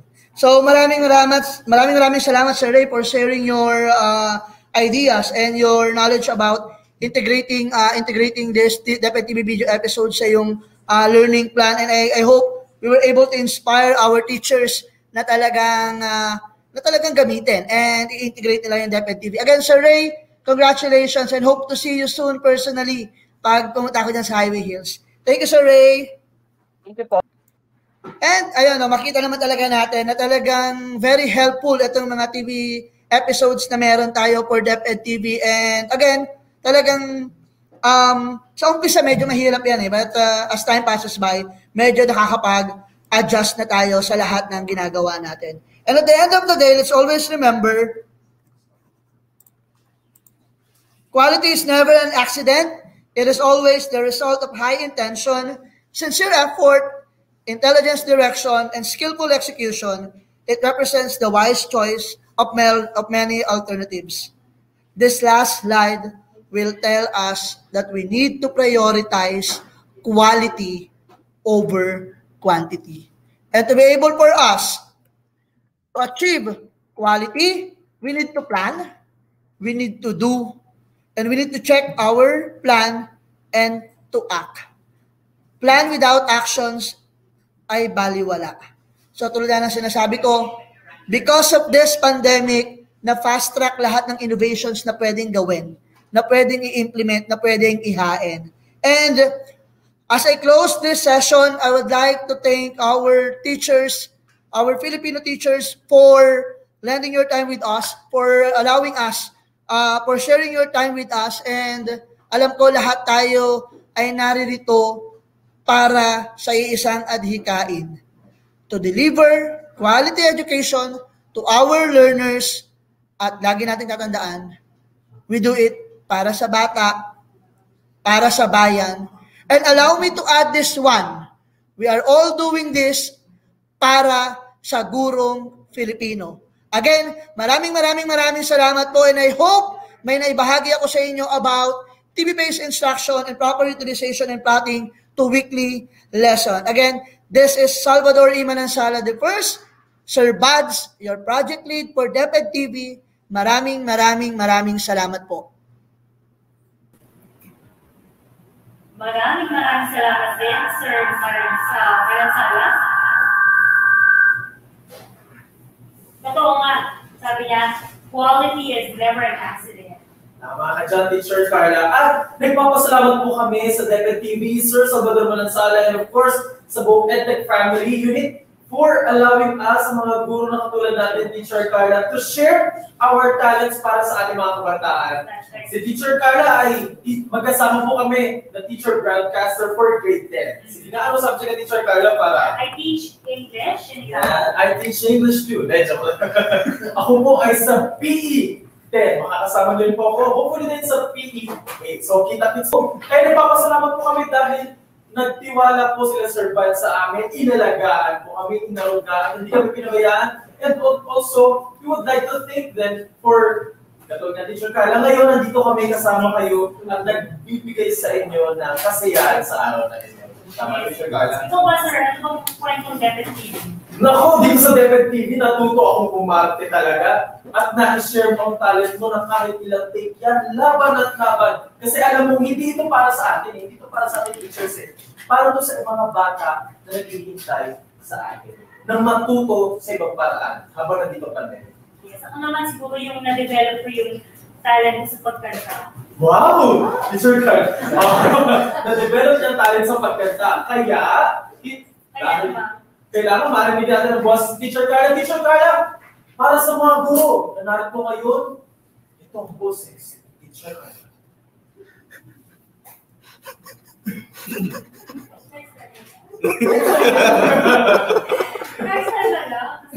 Sige, pagbigyan ng Teacher Carla kasi mag-warm up na siya. And, by the way, hopefully mamit na rin po natin ang mga teacher broadcasters ng batch 6 sa mga nag-apply po siya nag-audition. See you soon! At ngayon po, dear teachers, nagkaroon po tayo ng picture taking kanina and kahapon. Ano yan, pwede na po nilang i-upload ito sa ating Facebook page sa EdTech Unit. Meron po tayo for day 1. Facebook post. Yes. Ilagay niyo yung mga pictures niyo doon sa ating comment section. Opo, may day 1 and day 2 po tayo. So, nakita na yung mga pictures namin. Ang cute-cute natin dyan. Okay? Pero Sir Alvin, certificate na ba? Ay! May banat, sige. Bakit? Ulitin mo muna. Yes, Sir Alvin. Yes. Certificate na ba? Bakit? Kasi gagawin ko ang lahat. Makuha lang isa. Ay, ano ba yan? Ano ba yan, Teacher Carla? Wait lang. Teacher Carla, VINSET ka ba? Bakit? Wala pa. VINSET ka ba? Kasi, kahit na pinaikot-ikot mo na ako magdamag, hindi ako mapapagod. Ikaw ba rin ang pipiliin ko?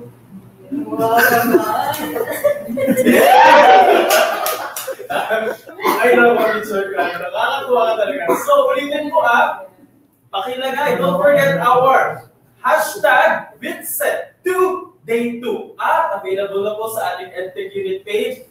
Paki-comment po ang inyong mga pictures ng Day 1 and Day 2 na mga selfie natin at mga pictures ninyo sa inyong mga lugar. So, it's time now for...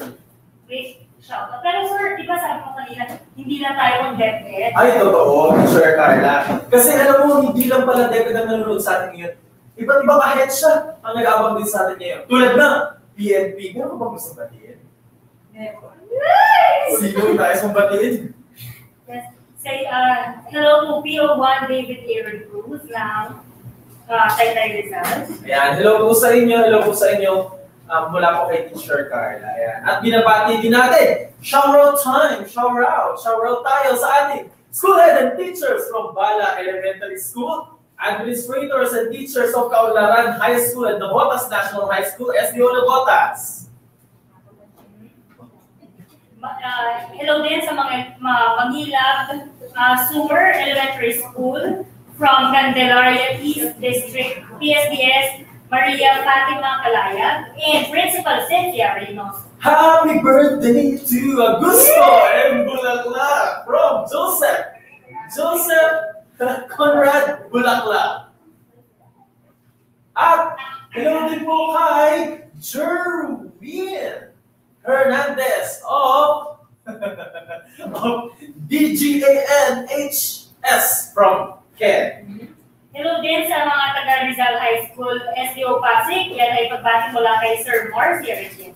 Binabati po natin ang Dakandao Victoria National High School Principal Don Magruz, SDO Bulacan Plaridel District, Ma'am Riza Padolig, Ma'am Racy Balbalosa, and Ma'am Maribeth Foster. Yes, special shout out sa mga teachers ng Makati High School, especially kay Ma'am Rosalie Gaulo, Ma'am Charina Isidor, and Ma'am Rio Ani Macabello Angeles. Sa Class Sisikat Foundation Trainers, Romel Rendino, Hilda Howard, Linda Guzman, Jen Lagayo, Ana Pagala, Zara Gagatiba, Nerissa Gomez, April de la Cruz, at kay Allen and Jonah Quiabao, Jamie Sanjuan, Nerissa de la Cruz, Zelaya Hipolito, at kay Imelda. Binabati po natin si PSTS Mr. Luis M. Germina, and all teachers in Santissimo Cruz Elementary School, and all the principals and teachers of Santa Cruz District SDO Laguna from Arlene Uy. Shout out to SDO Mantinlupa, Kupang Elementary School. Shout out sa mga magaganda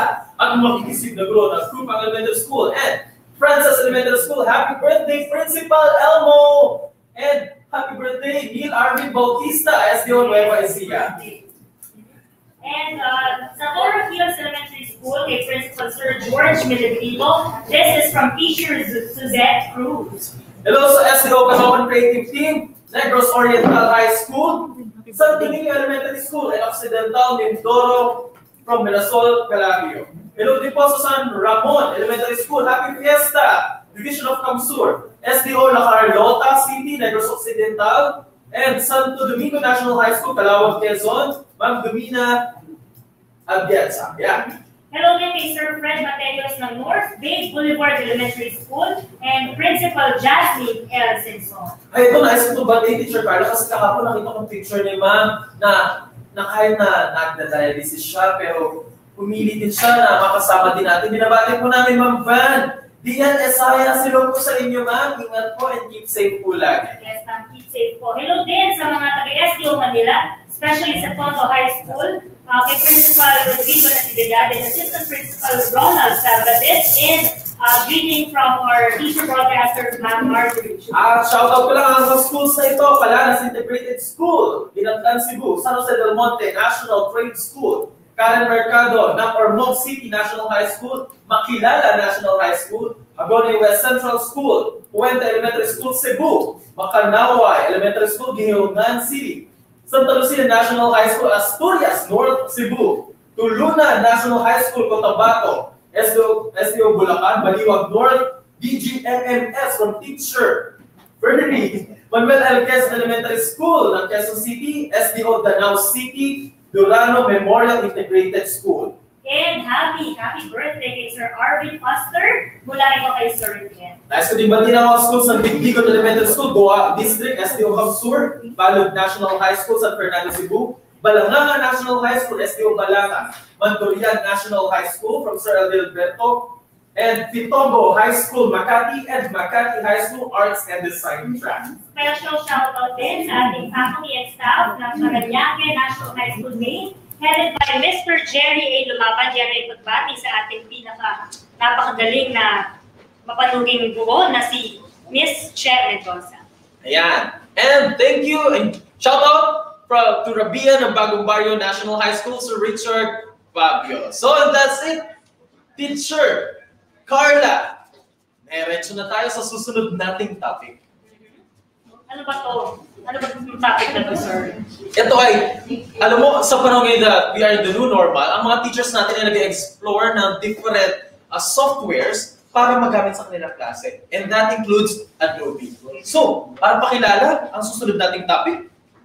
Okay. So to tell us about applying creativity and innovating teaching through Adobe Spark, let me introduce to you one of our excellent speakers. He is one of the EdTech specialists who is an accomplished public classroom teacher for 14 years from Burgos National High School, SDO Pangasinan 1. He is also a DepEd Open Educational Resources National Core Leader, Microsoft Education Ambassador, Google Certified Educator for Level 1 and Level 2, and Adobe Certified Educator Level 1. Our resource speaker is a graduate of Bachelor of Secondary Education major in Filipino at Pangasinan State University, Bayambang Campus. He is now taking up his Master in Public Administration, major in Educational and Instructional Management.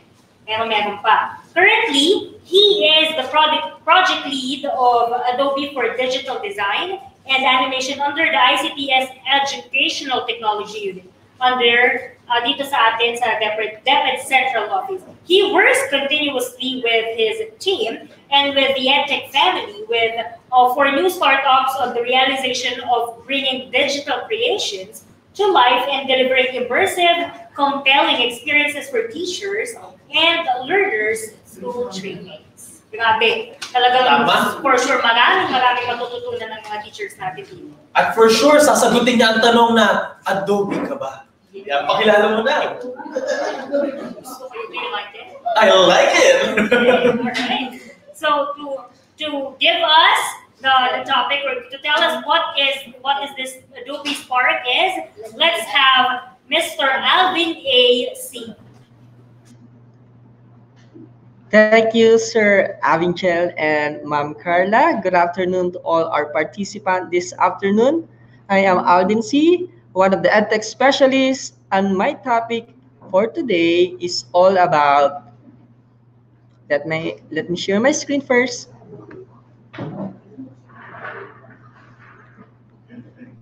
Okay, my topic this afternoon is all about applying creativity and innovative teaching through Adobe Spark. I would like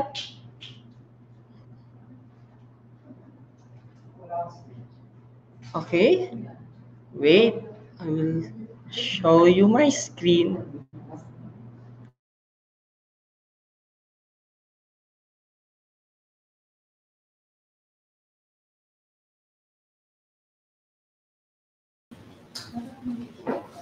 Alam mo, Teacher Carla, babalikan natin si Sir Chechu, Sir Alvin. So, ngayon, tanong kita, Teacher Carla.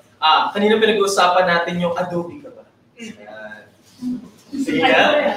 Adobe ka ba? I like it. Bakit? Kasi,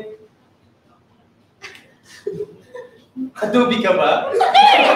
Kasi, gagawin ko lahat para maging baby kita. Tigil mo yan. Tigil mo yan, Teacher Carla. Alam mo, nakakatawa kasi, Teacher Carla. Tayo mga teachers, happy-happy lang po tayo. Ulitin ko, teachers, good vibes lang. Good vibes lang po tayo. And, ulitin ko po, hindi po natin pinupwersa, voluntary po participation sa VINSET na ito. Ngayon, balikan na natin para sagutin ng Adobe ka ba, Sir Alvin? Hello once again. Good afternoon, Sir Avingel and Ma'am Carla. Sorry for the technical glitch. And now, let me present my PowerPoint.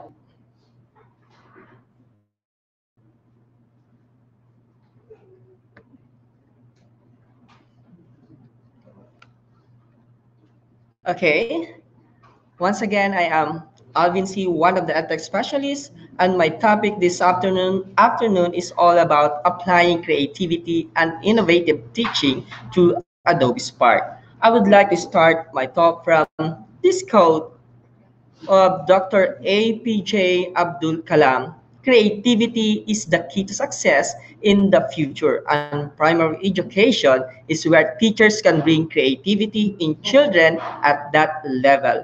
Indeed, that we need to teach creativity to our learners as early as primary level because this is one of the foundations of their knowledge. In a study conducted by Adobe on why creativity matters, 82% of surveyed adults wish they had developed more creativity in school. And 96% also said that creativity is an important part of their jobs, as well as believing creativity contributes to economic growth. And every development known to mankind was only started with creativity. and promoting creativity in schools as early as primary level can help children increase their confidence and resilience to better prepare them for their future. And creating activities such as singing, dancing, or acting play a big role in the development of social skills such as communication, sympathy, and respect. Creativity will always be an advantage, especially in time where the skill is becoming prevalent in most industries today. And now, let us define what is creativity. Creativity is related to imagination or conceptualization, and innovation is related to implementation. Innovation is a process that begins with creative idea and ends with producing something of value for students, for community, and for the people. And innovation can be a product, system, principle, or theory. The main objective of innovation is to help the people. And one of these innovation nowadays is Adobe Spark. What is Adobe Spark? Adobe Spark is the integrated web and mobile solution that enables everyone, especially teachers and students, to easily create and share impactful visual stories. So, ibig sabihin, even you're a newbie, sa tool na ito, you can create digital content easily, user-friendly.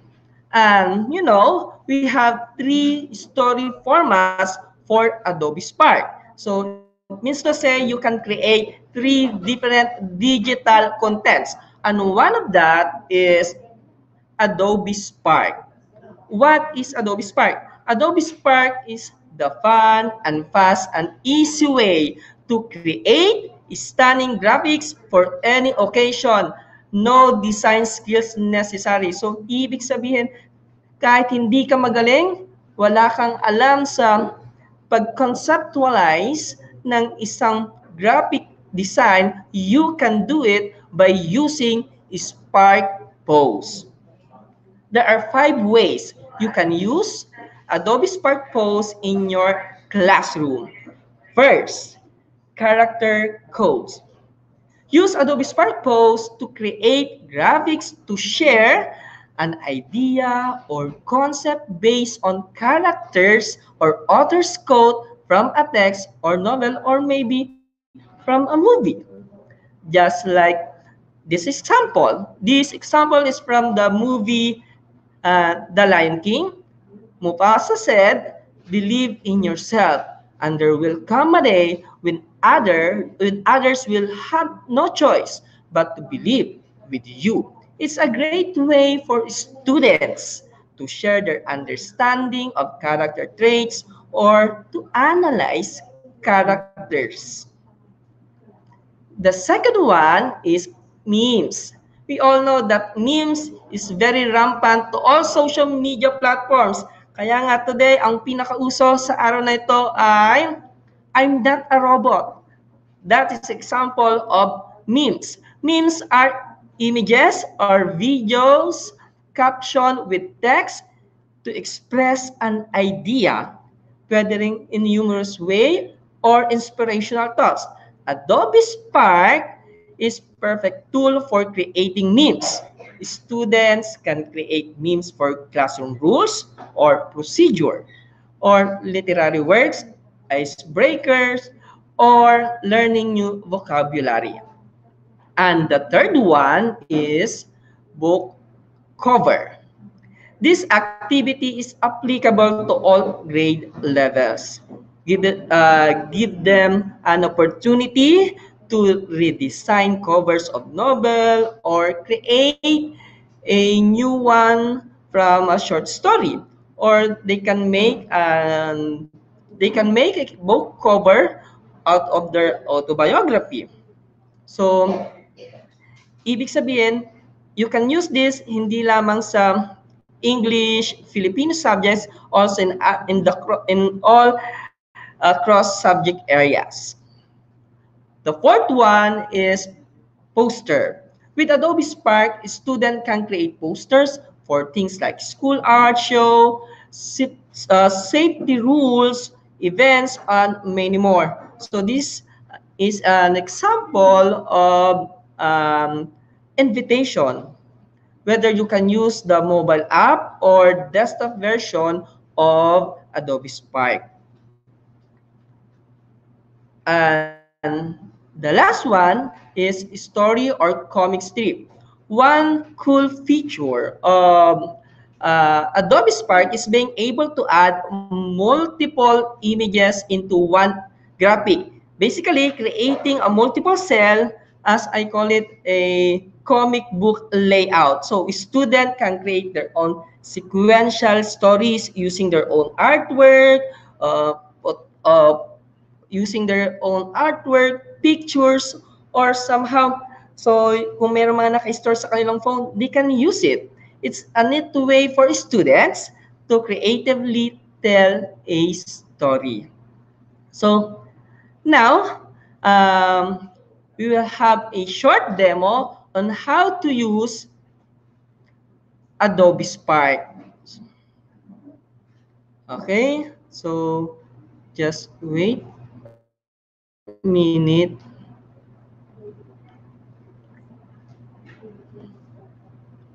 Okay, so I hope you can see my screen. Okay, so now,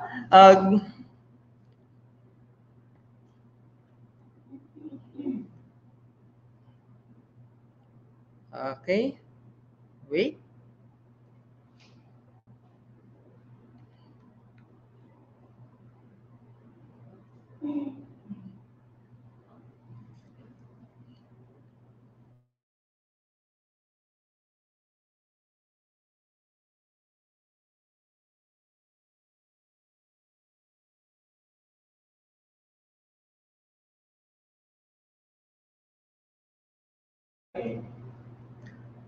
Okay, now go to your browser at your Omnibox, just type spark.adobe.com. Then click, just wait for how many seconds?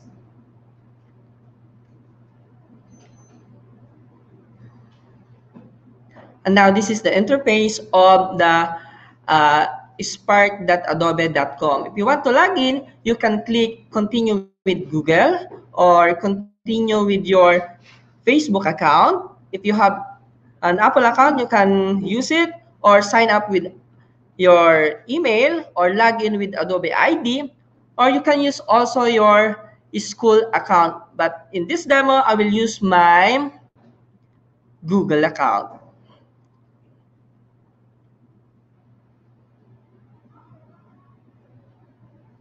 And now we are here at Adobe Spark homepage.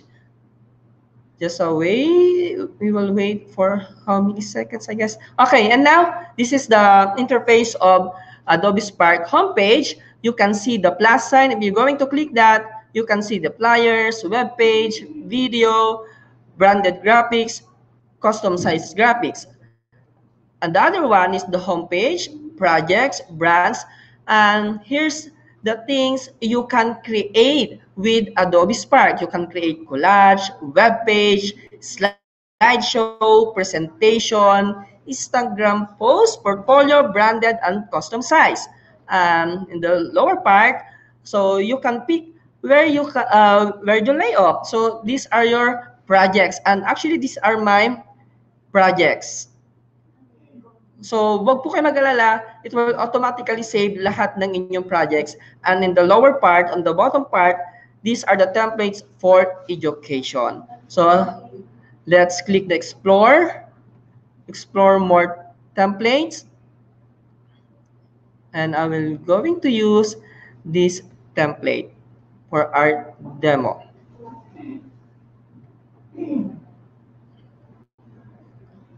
Ayan. So, nagkakaroon ng ilang seconds lamang to start our new project.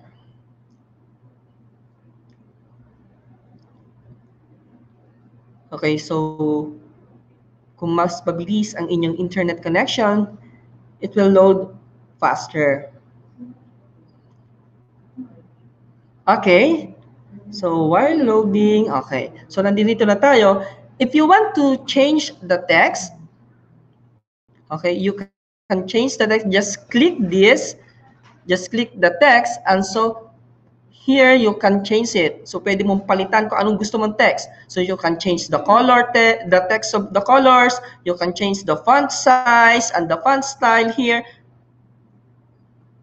And aside from that, okay, let's go to the color.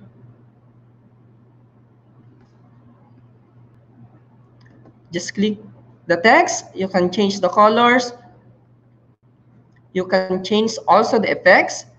If you want to have a space on the text, you can click it. You can turn on if you want. So pwede nyo ring i-click and shadow. Ayan. So mapapansin nyo, if you're going to click the shadow, we can change the angle of the shadow. And, okay, so napapansin nyo, nagkakaroon ng changes sa ating text and even sa ating outline. Kung gusto nating tanggalin o gusto nating magkaroon ng outline. So aside from that, the cool feature of Adobe Spark Post ay nakaka-create ka ng new style. Just click find a new style. So, see? So nagkakaroon siya ng panibagong mukha. Panibagong layout, another layout. Okay. Aside from that, you can duplicate the text or the picture by clicking the duplicate icon, or if you want, you can delete that icon, or you can choose another icon by clicking the icon. Ayan, so pwede natin siyang palitan. We can change the color. Ayan po, nababago po natin.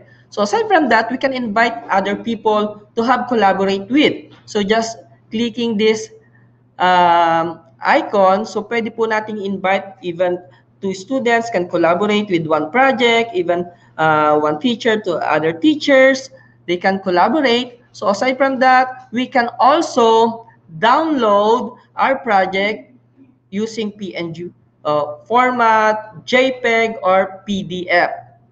Ayan. So, pwede rin po natin siyang i-resize. We can resize our project. Pwede siyang maging pang social media post, Instagram, or we can use also letter size, poster size, card size, A5 size. And we have also animation. So, tignan po natin kung ano mangyayari. See.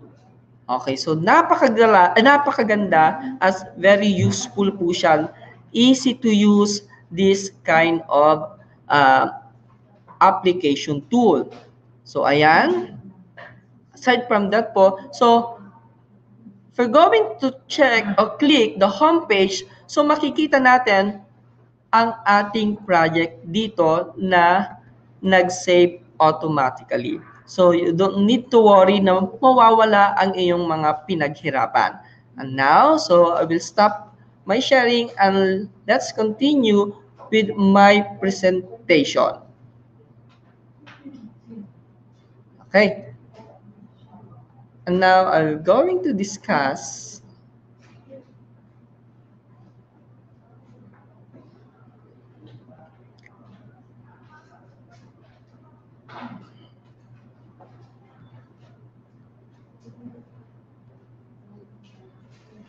okay, now I'm going to discuss Spark Video. Spark Video lets you quickly create eye-catching video. So aside from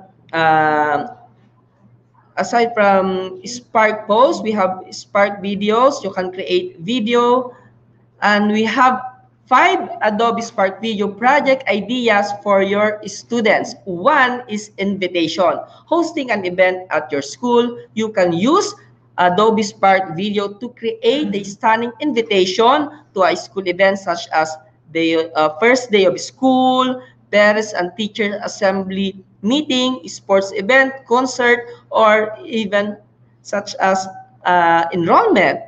Diba? We can create a video invitation. And for the second one, we have book report or book reviews.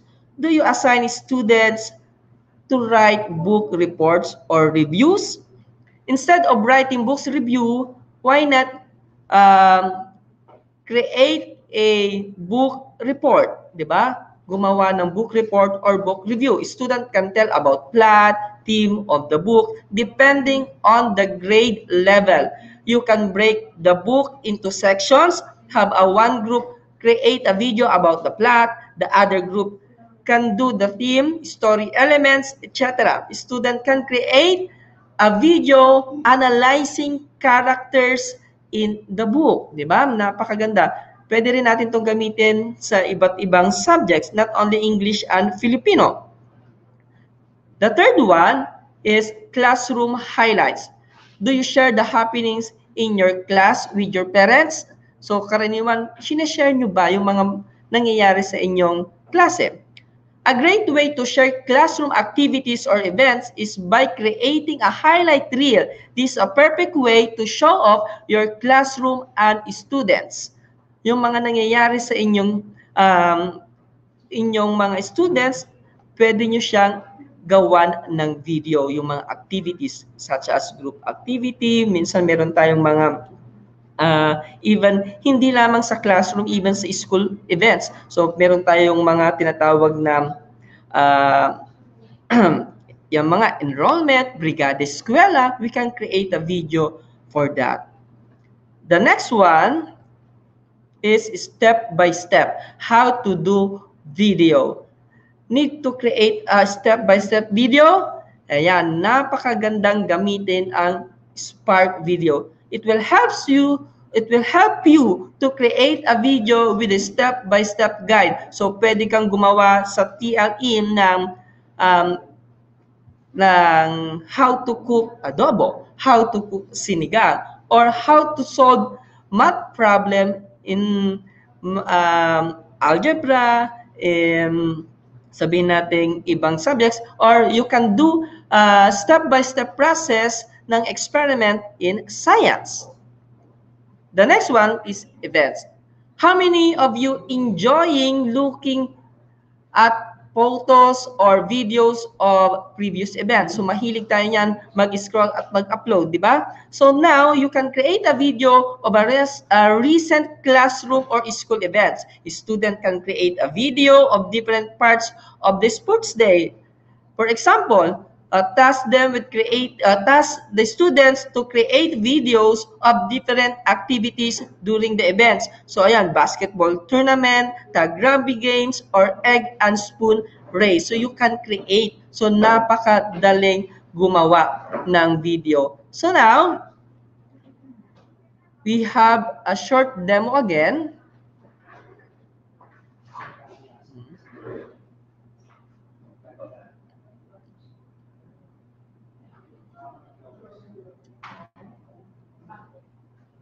Okay, going to have a short demo on how to use Adobe's Spark Video.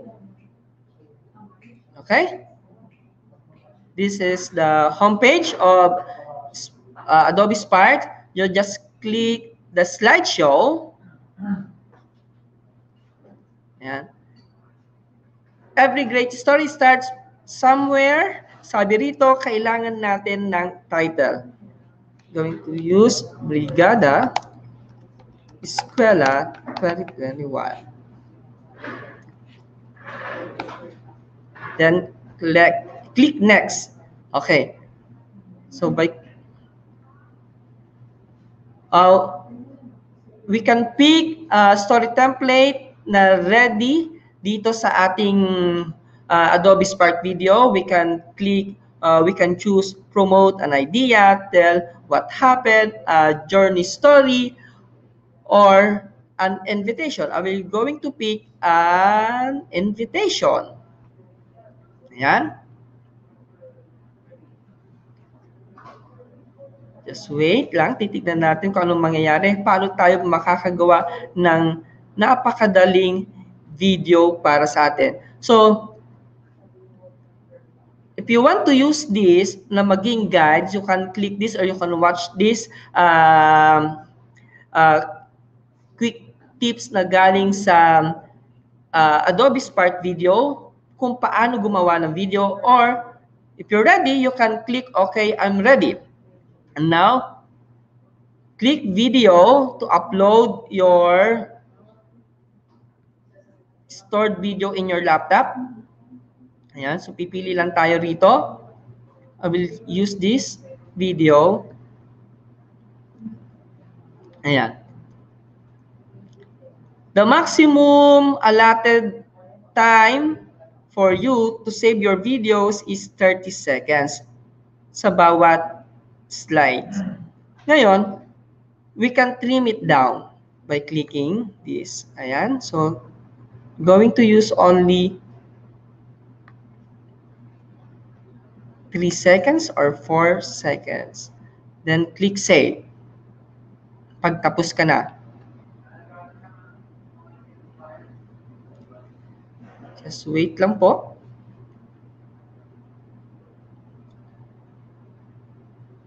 Ayan.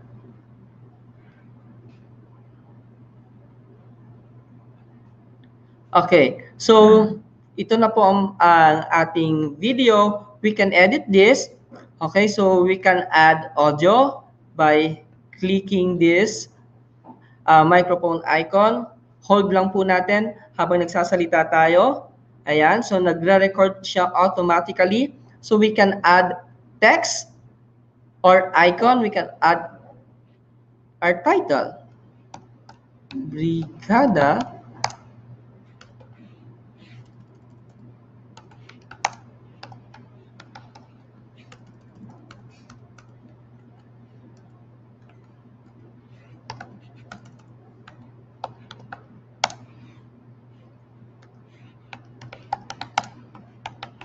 Ayan. So, we can play or preview.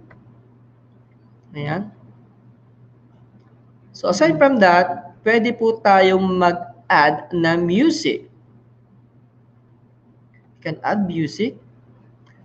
Nandito po ang music library ng Adobe Spark Video. So, we're going to click Whistle Away. Ayan. The good thing sa Adobe Spark Video, you have guide on how to create your video content. Dito po yung guide nasa baba. So you can add a video about the events. You can add video with what it's exciting about the event, when it happens.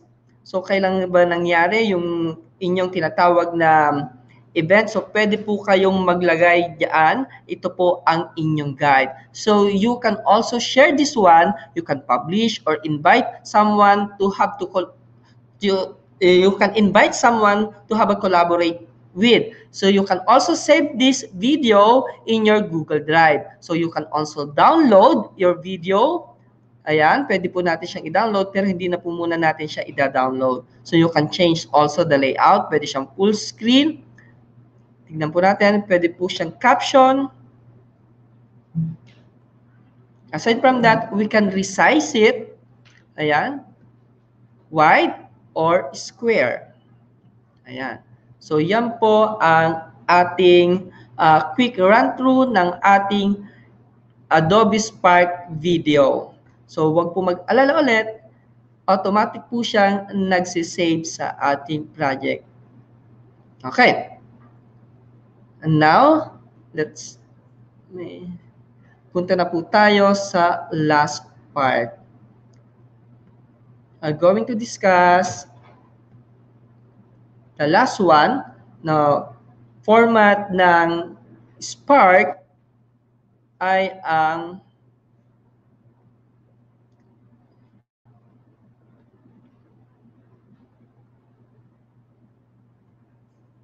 Spark page. Spark page allows you to create web page to convey beautiful, shareable visual stories and social graphics. There are 5 ways to use Adobe Spark page with your students. Una, Adobe Spark page is a great tool to highlight photography or artworks, make photos stand out with variety of page layout.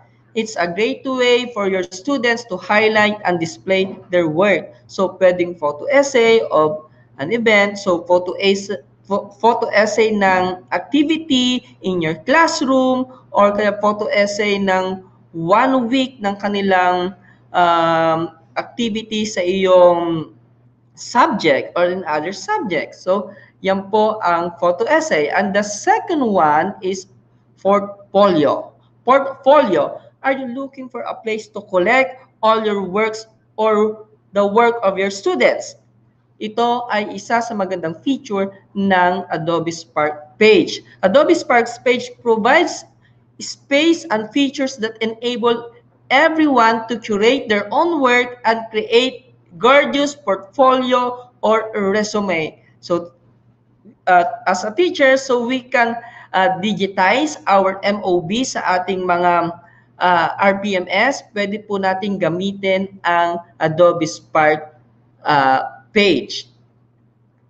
Next, the third one ay about me. Everyone has a story to tell. Every student has a voice to share. So, Adobe Spark page is a great resource to share and tell your story. So, you can create web page, add images, videos, galleries, o mga web links. So, you can make your personal vlog or blog. So, pag sinabi nating vlog, more on article. At pag sinabi nating vlog, more on video content. So, pwede po natin silang ipag-combine dito sa Adobe page. You can create vlog and blog.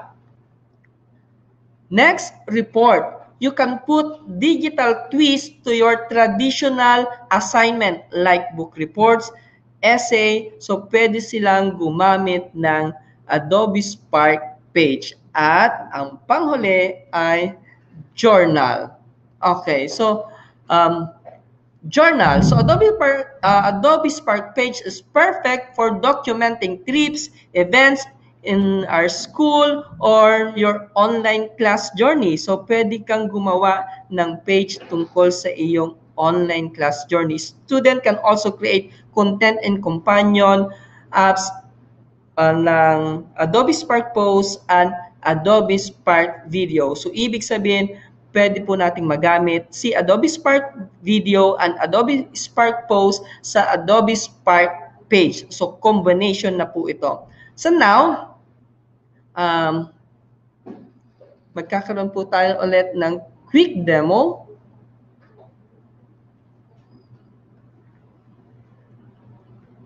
Okay. Let me share my screen. Okay.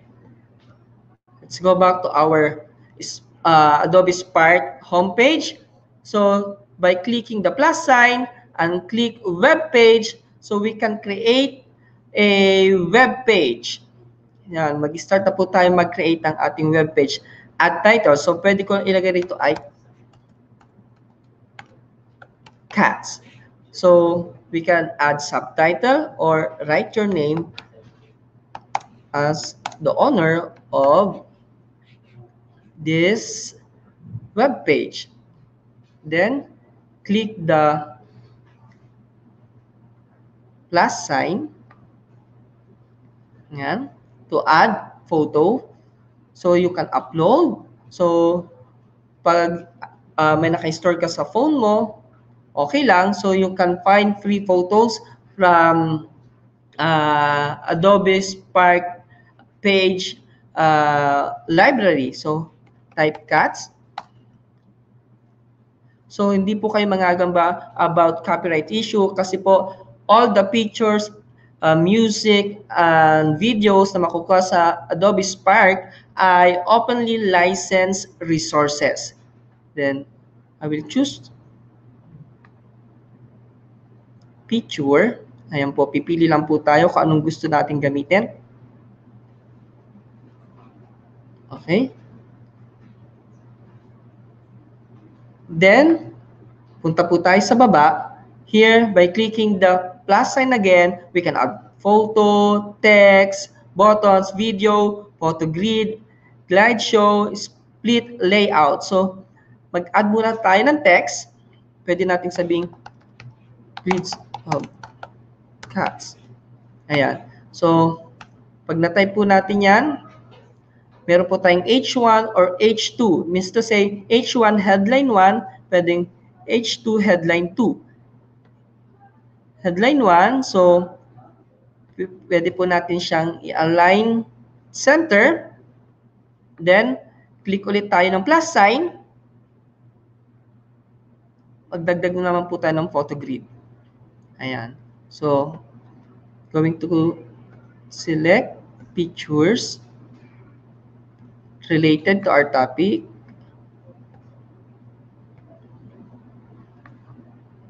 Ayan po. So, automatic po na nagle-layout siyang mag-isa. Based on the size of the pictures. Okay. So, click save. Aside from that, pag nag-click po natin ang save, pwede po tayong mag-add ng video. So, saan po natin pwedeng makuha ang video? Punta po tayo sa YouTube.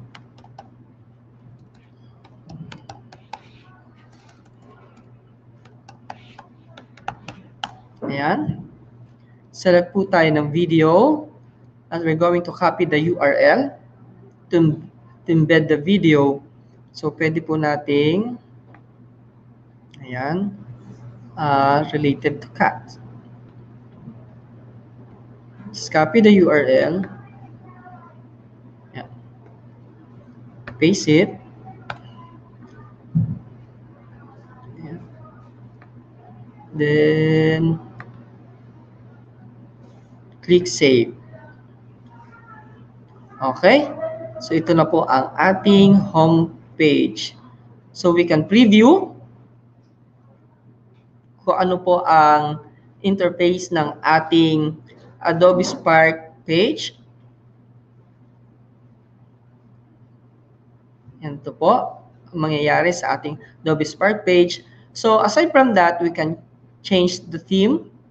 Ayan po. Ito na po siya. And, kaya na natin, we can share it. Maghahanap tayo ng ating co-teachers na magko-collaborate sa ating homepage or students to other students. They can collaborate sa isang homepage. So, pwede rin po natin siyang i-publish or i-save sa ating Google Drive or print it. Ayan. So, ito po ang ating Adobe Spark homepage.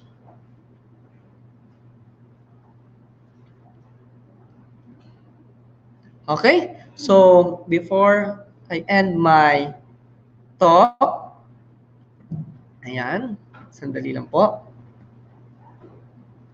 So dyan po nagtatapos ang aking topic all about Adobe Spark. So, before po tayong magsimula matapos, let me greet, ayan po, kakaroon po muna tayo ng batian. So, babatiin ko muna ang aking SDO1 Pangasinan family to our SDS, Dr. Elias Ubaldo, our 2A SDS, Dr. Diosdado Aycayabyab, and Dr. Maria Criselda Ocang. Good afternoon po sa inyo. Thank you po sa family ko sa SDO 1 Pangasinan. Siyempre, binabati rin po natin ang aming CID Chief, Dr. Carmina Gutierrez, and ang aming SGOD Chief, Dr. Angeline S. Kasipit, sa aking PSDS, Dr. Lian B. Buston, to my Principal, Mr. Ernesto P. Cabudoy, at sa aking Head Teacher, Ma'am Rosalie B. Ancheta. Magandang hapon po sa inyo dyan. Thank you to all our participants who are still with us this afternoon. Maraming salamat po. At binabati ko po ang aking Burgos National High School family at ang Burgos District at sa buong SDO 1 Pangasinan. I want to leave this quote for you, my dear teachers.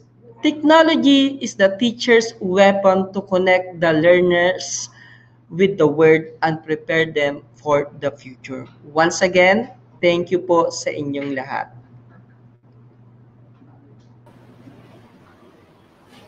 Maraming salamat din, Sir Alvin C. Totoo na ang technology talaga ay laking tulong sa atin, sa ating mga teachers, especially ngayong nasa new normal tayo, di ba? Totoo. Yan ay bahagi na ng ating development ngayon that we become the technology empowered teachers. Yes, that's right. Yes. So, bago tayo dumako sa pang tungkol sa technology na topic, shoutout muna tayo mga bilisan, Teacher Carla. Shoutout lang. Hello sa Valenzuela National High School, sa kanilang principal na si Dr. Christopher Delino, and sa teachers and staff and all the department heads. Ito ay pagbati mula sa ating napakagandang teacher broadcaster na si Ma'am Rica Pingal. At hello po sa SDO San Leonardo Annex, Mamampangan Elementary Annex SSES. Hello po sa administrators and the Benedictine Sisters of St. Scholasticus Manila, Pampanga, Marikina, Bacolod, from Miss Divine. Magandang hapon din sa New Era High School MAPE Department, teachers and staff, kay Head Teacher Pamela Edangal, Principal Ferdinand Fontillo, iyan ay pagbati mula kay Ma'am Ruby Abuan. Hello din po sa Loreto Remedios Montebon National High School, Tabogon District SDO Cebu, at Marangal National High School, and to Madam Cynthia Cosmiano Barapao, Merly Cosmiano Cedro, and the Master Teachers of Surigao City Pilot School, Division of Surigao City, Caraga Region. Ito sir, napakagwapo nito. Hello kay Sir King Albert Nervesa from Rizal High School, SDO Pasig, at ang kanyang principal na si Sir Gilbert O. Inocencio. Hello sir. At bumabati din po ako sa mga teachers ko. Meron po tayo kasama from private schools in Navotas, San Jose Academy. Hello po sa inyo lahat. I love you. De Castro Elementary School, SDO Pasig, Principal Ma'am Mary Fidel Diego, from Ma'am Lorna Loguitas. Yan, Prof. Kuya ng college. Ay, wow. Hello po, Prof. Hello po. At kay Sir Leo Cantiliang and Ma'am Evelyn Baguio of SDO Caloocan. Hello din kay Sir Joshua B. Obayas ng Santa Cruz Elementary School, at sa Timoteo Paez Elementary School, sa kanilang principal na si Ma'am Brisilda B. Cueto. Yan ay pagbati mula kay Ma'am Mary Ludala. Eduardo Lugto, Administrative Staff of SDO Caloocan. Hello po. Sibulan Central Elementary School, headed by Elvira Sidiones, PSDS Rose Torres, and SDO Negros Oriental, headed by Sir Selene Pauline from Teacher Broadcaster James Anthony Diputado. Happy birthday, Teacher Karen Padilla, Teacher Broadcaster for TLE. Hello po sa TLE Department ng Dacanlao Gregorian National High School from Ma'am Teresa Abadilla. Yes, that's right. Ito pa, hello sa Gregorio del Pilar Elementary School, SDO Manila, sa kanilang mga master teachers and teachers, Team Kape, Forsam, Cameroon, Clerky Bells. Yan ay pagbati kay Teacher B, Ma'am Maribel Bulalay. At mula po kay Ken, shoutout po sa ninang po niya na maganda si Ma'am Vic Espina ng DGA-NHS. Hi, Nina! At alam mo, Teacher Carla, no, nag-browse ako kanina, di ba? We informed our teachers na sa EdTech unit page po. I-chat niyo po yung day 1 photos niya and day 2 photos po ninyo. At nasilip ko, nais kong batiin yung mga nakakatuwa mga pictures po natin. Nakakataba po ng puso. Hello, Ma'am Arcel Grace Sanchez Ramos na talagang side by side na kompleto niya ang heart natin. At ang tender loving pose. At ang barkada groovy ng Dinadyawan Elementary School, SDO Aurora. At alam mo, bukod sa pagiging guro, sinasabay din nila ang pagmamahal at pag-aaruga nila sa pamilya. Binabati ko yung mga nagbabanding dyan kasama ang kanilang anak at mga asawa at pamilya. And nandyan din ang Tinabyonan National High School ng Katmon, Cebu, ang K-Drama Groovy ng Librada Avelino Elementary School, Manila, at ang Maglong Tropa ng Baybayin National High School, Batangas. Hello po sa inyo. Hello po kay Mama Maril Montero ng Taikin Elementary School ng Iliw, Laguna. Ang gagaling at ang guwapo at ang ganda daw po ng mga hosts. Uy, wow. Yes, Thank you po. Thank you po. Mula kay Ma'am Roma rin po ng Ryan. Ayan. Thank you so much, Ma'am Roma. Okay. Ito pa. Hi to Sir Crescent Peroso from Apollonia F. Rafael Elementary School, SDO Valenzuela, together with his co-teachers and school principal, Ma'am Merly B. Organiza. And happy VINSET learning to all from Kalawaan Elementary teachers, especially to Miss Belle Concepcion and to Miss Joyce Umama. And last na, binabati ko ang mga public school teachers na mga kabatch ko from UST Batch 2011. Hello po sa inyo. At ngayon naman, dumako na tayo sa usapin. Ito, Teacher Carla. Minsan, nakaka-stress no pag may nangyayari sa ating mga laptop, sa ating mga gadgets, at isa yan pala sa dapat matutunan ng ating mga guro. So, to talk about troubleshooting equipment and digital device awareness, narito po the President of the Information Technology Officer, Philippines, from Olongapo City. Let's welcome Sir Arthur M. Aquino.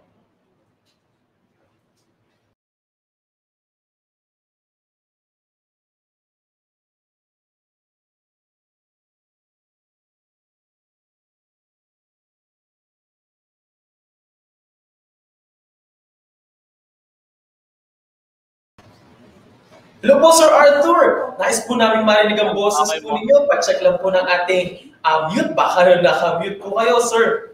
Ayan. Opo, sorry. Thank you so much po. Excited ako. Opo. So, okay na po yung sound? Narinig niyo na ba ako? Hello po. So, welcome na po kayo, no? So, yun ngayon na dapat sa akin, share ko lang po yung screen ko dahil limited time lang po tayo. Aha. Sandali lang po.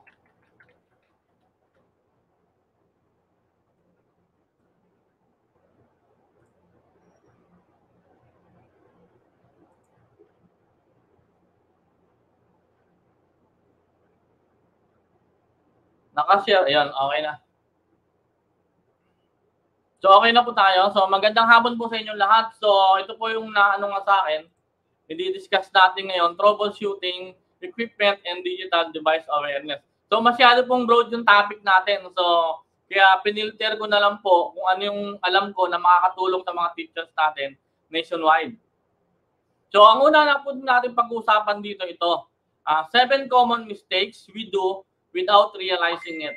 So, marami sa ano po, sa pagiging ITO, sa pag-ikot ko po dito sa mga school dito sa amin, sa ibang division, sa mga schools, may mga napapansin po kasi ako na common mistakes na nagagawa natin pero hindi po yun nare-realize ng mga user natin. So ngayon po, i-discuss po natin siya.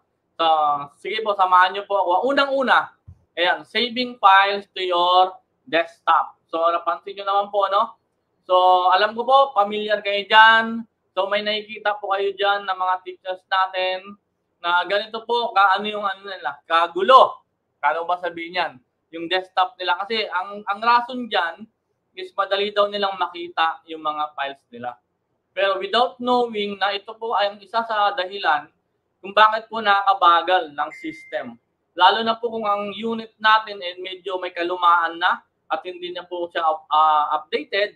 So, yung marami pong shortcut na ganito, malakas po yung ano yan, makapagpabagal ng system natin. Kaya kung pwede, iwasan po natin yan. So, yun, sandali lang po, no? May tawag. Then, number 2, setting your own virtual memory size. So, kahit po ako nung dati, nung una, pinakikialaman ko po ito, kinakalikot ko talaga yan, lahat yan, gusto kong palitan. Sabi nila, double your RAM, check your virtual, pero later on, na-realize ko po talaga na hindi po dapat ito pinakikialaman natin. So as is lang po yan, wag lang po natin gagalawin yan. Kasi po pag nagkamali po tayo dito, hindi po bibilis ang system natin, lalo po siyang babagal. Then number 3, yan. Adding too many items on your right-click menu. Kung napapansin nyo po, ito po yung right-click menu ko. Yan. So kung i-stop yung konti lang yan. Pero pag nag-right-click po kayo, at ganito po kadami yung lumabas, magbawas na po kayo. Every time na nag-right-click po kayo, kumakain po yan ng maraming resources. So, please lang po, ay bawas-bawas lang po tayo. Then, number 5, using registry cleaner. So, sa mga advanced user po, okay lang siguro. Pero sa mga normal user, nakatulad ko po, huwag na po natin gagalawin itong registry cleaner. Hayaan na po natin yung registry. Opo. So, iwasan po natin itong galawin kasi po, imbis na kuminsan, instead na bumilis po yung system natin, lalo po siyang babagal. So, alam ko po, naranasan ko rin pong gumamit ng mga mababagal na system. Lahat po ng paraan gagawin natin dyan para lang po may ayos natin. Pero ang totoo po is, hindi po tayo nakakabagal, ay nakakabilis, kundi nakakabagal po tayo ng system natin. So, next. Ayan, not restarting your laptop. Okay, yung iba po kasi, napapansin natin, pag masyado tayong busy, hindi na po talaga natin nare-restart yung laptop natin. Kumbaga, napansin nyo, binababa na lang natin siya. Kumbaga, para po ba yung mga Mac user, sa Mac user, di ba, binababa na lang. Pero lagi po natin tatandaan, kailangan po natin mag-restart. Kung naging hobby nyo na po, ang binababa lang yung screen, at least po sana, at least once a week, mag-restart po tayo ng system natin. Kay Windows po, napaka-importante po sa kanyang start. Kaya, yung pong nire-request ko, isa po ito sa common mistakes na nakikita ko sa mga teacher na user natin na hindi po talaga na sila nagre-restart ng system. Binababa na lang po nila.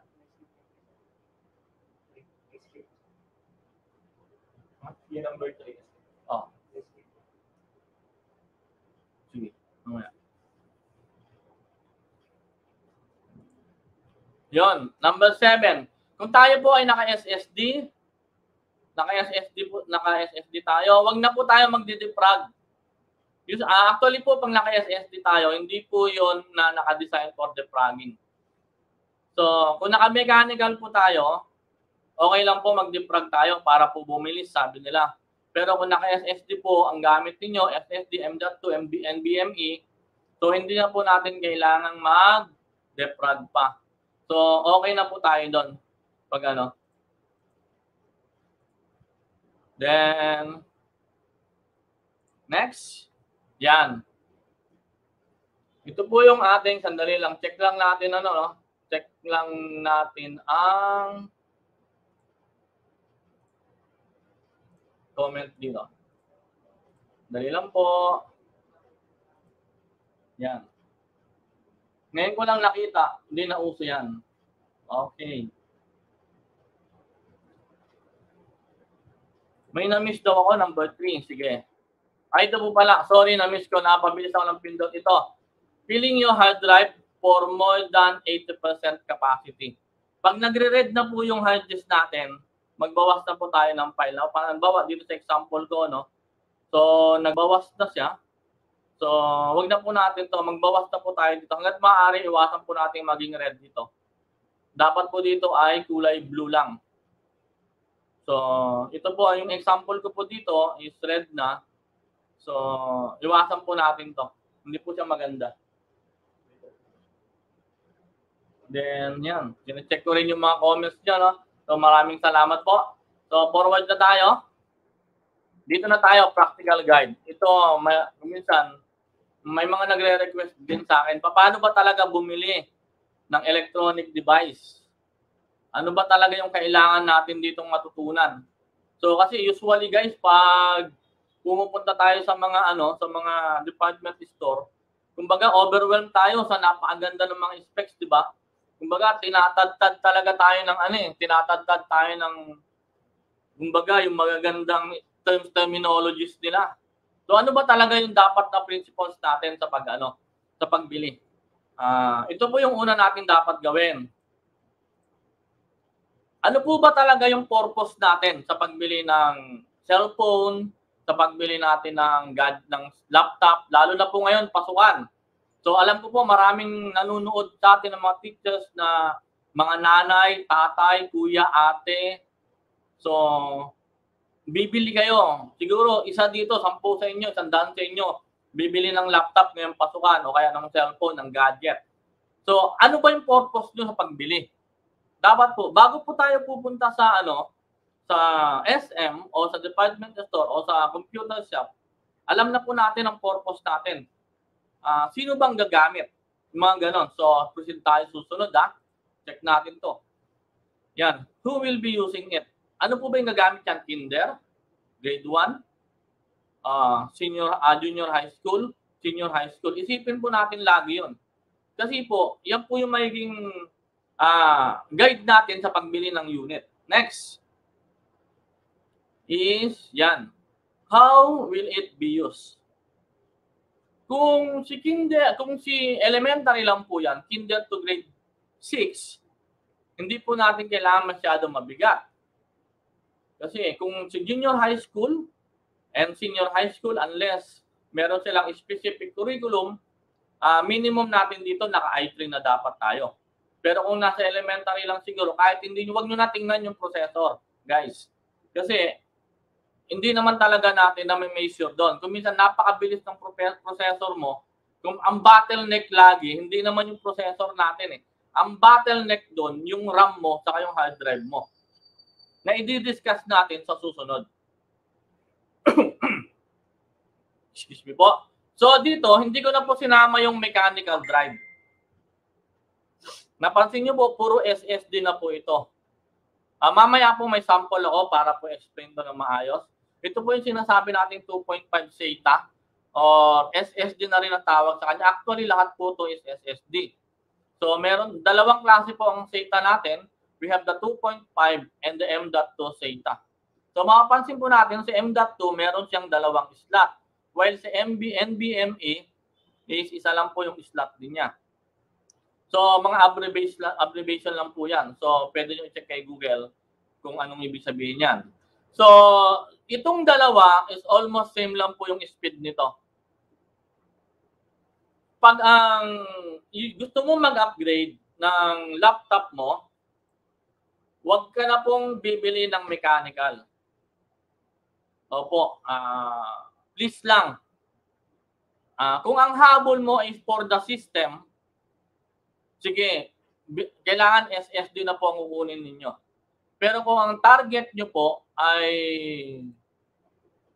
for storage lang, okay lang po, bumili po kayo ng mechanical. Bakit po dinidiscourage ko na kayo bumili ng mechanical?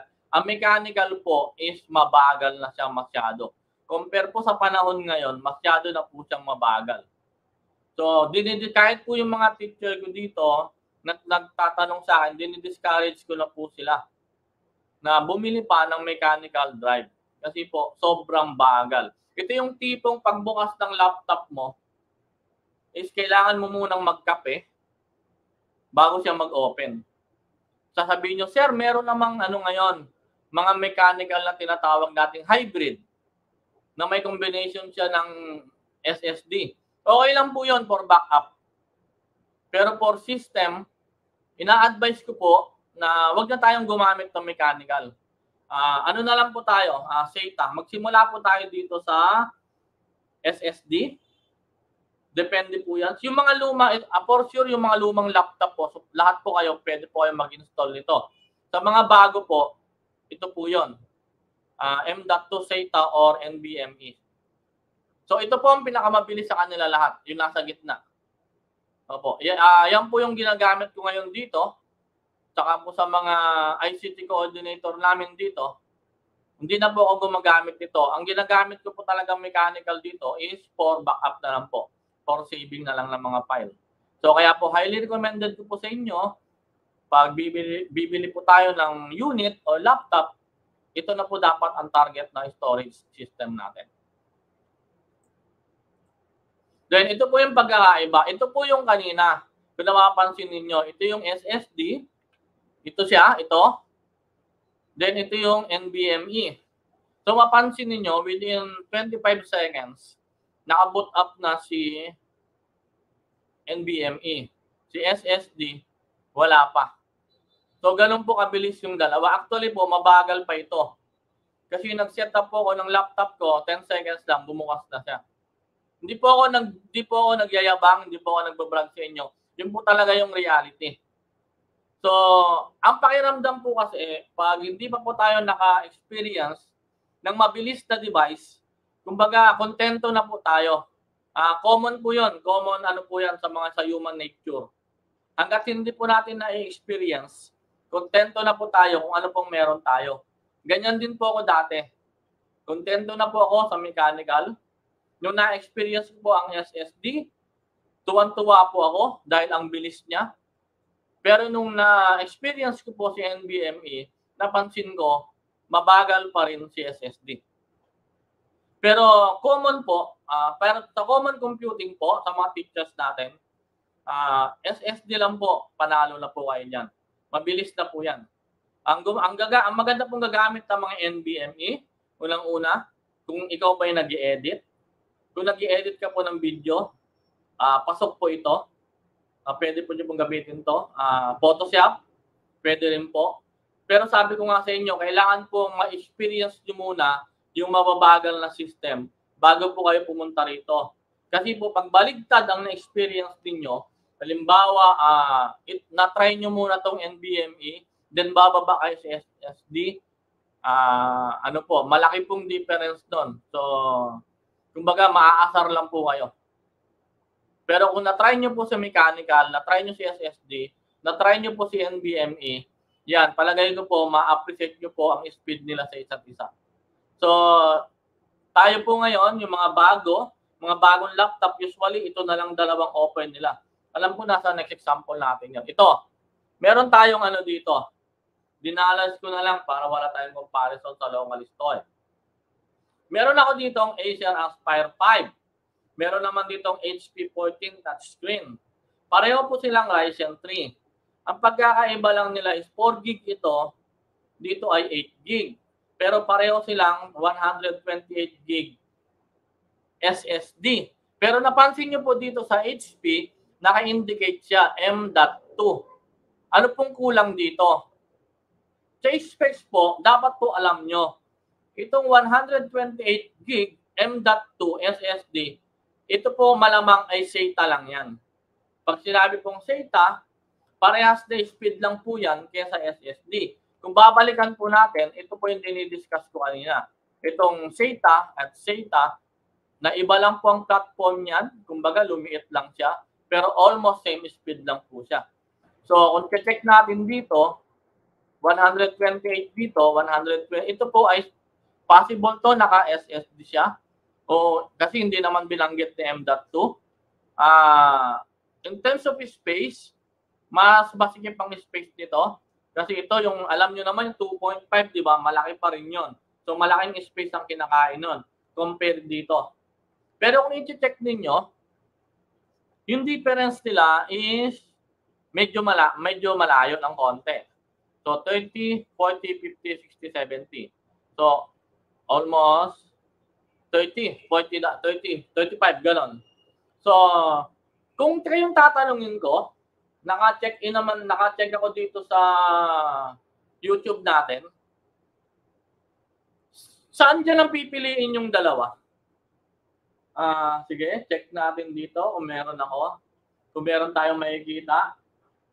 Yan, sabi ni Sir Larry, may laptop din po ako na may slot ng M.2 na AMS mechanical. Okay, very good, sir.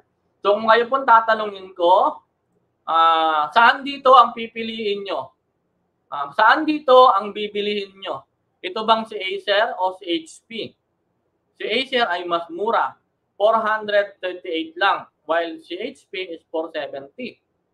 Ang sabi dito, ito ay IPS.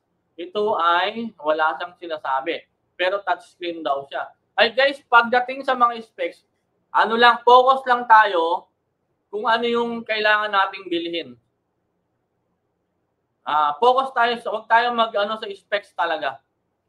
Focus lang tayo kung ano yung target natin. Kasi pag marami tayong tinitingnan, mas mahihirapan tayong mag-decide. May sumagot na ba? HP, Acer, sabi nila.